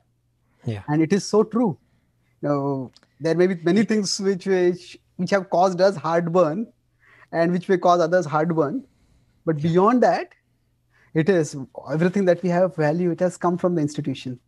Yeah. So you've expressed it so well. My one thought that I've often had is that, there's real institutional thought, right? Someone that's like really invested in the institution, and maybe another thinker, a deeper thinker might say, you know what, there's a lack of depth to their realization. They become very deeply attached to this institution, but the spirituality that the institution is meant to embody, I don't see it very deeply in them. As a matter of fact, I see a lot of issues and a lot of problems, a lot of superficial stuff. I reject the institution. And then that person is feeling themselves to be a particularly deep thinker. And I think people are prone to seeing that sort of rebellion as being necessarily deeper, And perhaps it may be, or deeper on one level, although even that so-called deeper thinker may lack a lot of the fundamentals to deep spirituality, like surrender, like, being able to appreciate others, letting go of cynicism and so on. They may actually be more deeply, these may be serious problems with that thinker. But my observation, there's a thesis and antithesis, and then there's ultimately a synthesis, So you have your institutional thought and then your anti-institutional thought. My observation is that the people that I respect that as being the deepest are commonly found on the borders of the institution, right? They're kind of like on the edges of the institution, in the sense that they're not their spirituality or their approach hasn't become bound tightly by a set of rules or etiquettes or limitations. They can see the good beyond their institution and appreciate it. even gain from it, learn from it. They can recognize the problems within the institution as well as the good that's within the institution. They may be misunderstood within the institution, but they're actually serving the institution. That's like, I feel a lot of the deepest thinkers are kind of like in that space, you know. Beautifully Truly put. detached, you know. At the border, in one sense, so you can see the good outside the institution. If you're too attached to the institution, we don't see the bad inside the institution, and we can't see the good outside the institution. Then that leads to like a very polarizing we-they mentality, which is not healthy at all. But as you said, that just rebellion is no sign of spirituality in a sense. So we see all the bad in the institution, but then there is good also. So that balanced approach, I can see the good outside the institution. I cannot deny the bad inside the institution, but I see the good also over there. And then I focus on the good, I appreciate that, and I try to be a part of that and I develop that. So it's true in a sense, like going back to your earlier point about people who are at age of 40 and they have certain life experiences which make them spiritually receptive. So, you know, I have also seen that even those who are dedicated institutional leaders, just by being a leader of institution, they get some life experiences. And that also makes them spiritually mature. Because in a sense, realizations come by functioning in the world. Now, of course, sometimes some people may function so rigidly within the framework of the institution that their minds don't open up. But I feel that anyway, one is actually interacting with the material world with a spiritual purpose, or at least with a spiritual receptivity. That interaction brings realizations. So even if for argument's sake, we say the entire institution is mundane, but still making that institution function in the world brings some life experience, and that life experience enhances one's spirituality. And what to speak of that institution is not mundane, at least it's meant for a spiritual purpose. Then, so as I had traveled across the world, and although I clearly acknowledge that our temples are not suited for Western outreach, but still I have a lot of respect for all the temple leaders also, because they are operating under a challenging environment. Now, we may say that we are getting only Indians, but even getting Indians is not easy. It's easier as doing a whole lot of other things with your life. It's easier than maybe getting Westerners. But the caliber of Indians who come to America, they are probably the best among Indians, most talented, most dedicated. And if that kind of Indians were coming to Indian temples, we would be immensely proud of them. So the fact that even our temples are able to attract thoughtful, intelligent, dedicated, successful Indians, that is not a matter to be in any way minimized. And that our leadership is able to attract that level of people. So that is also to be appreciated. It's just that there is a bigger universe also to reach out. And then we need a resource. We need the appropriate forums for that. So well expressed. Thank you. Prabhu, you are both a reservoir of wisdom and a stimulator of wisdom, I would say. If something is coming out of me, your association is so stimulating. So should I try to summarize, Prabhu? We went over a lot of distance, but yes, please. So I think we started with discussing your journey.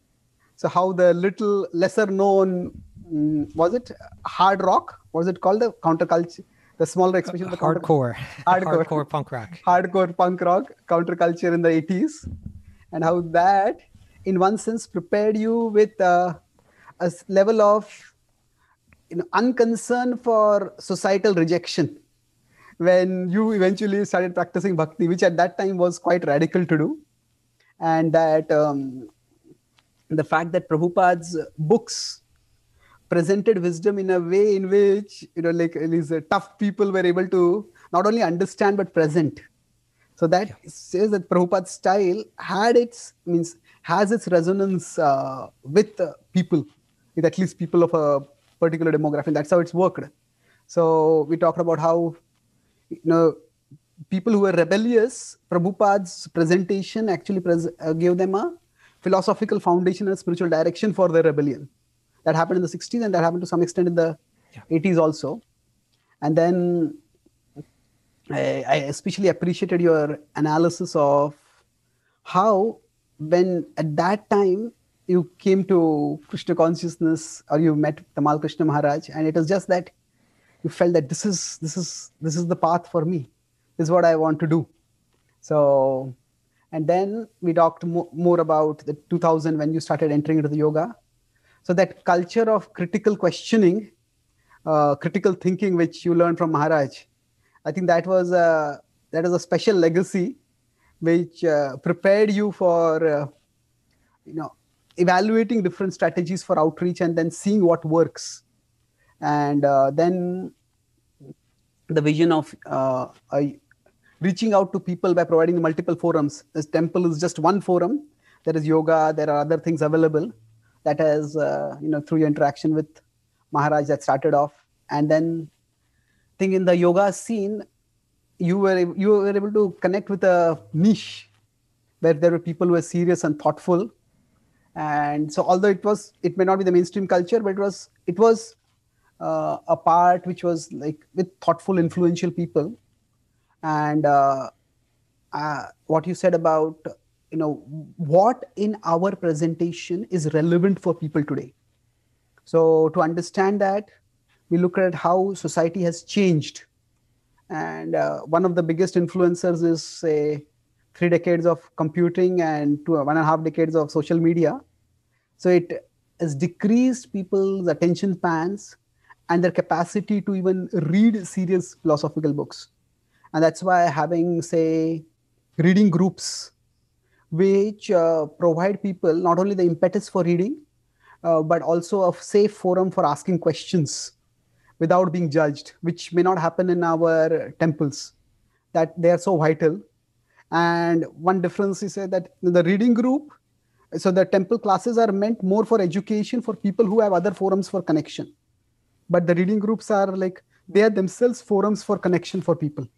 And that's why the format has to be significantly different. Then you talked about avoiding condescension, that one of the reasons for the success of your Wisdom of Sages podcast is not that, we are enlightened and we are going to enlighten you. Rather, we are all facing the same life challenges, but we have got some resources which from our bhakti, from our practice and training and education in bhakti, and we would like to share that. So that horizontal approach as compared to the vertical approach has a far greater reach. And that horizontal, now in one sense, the vertical approach worked with Srila Prabhupada because the people who came to him, they were from a authoritarian background or an authority-centered society, but they rejected that authority, and they could replace, eventually when they found a trustworthy authority, they could replace their rejected authority with Prabhupada.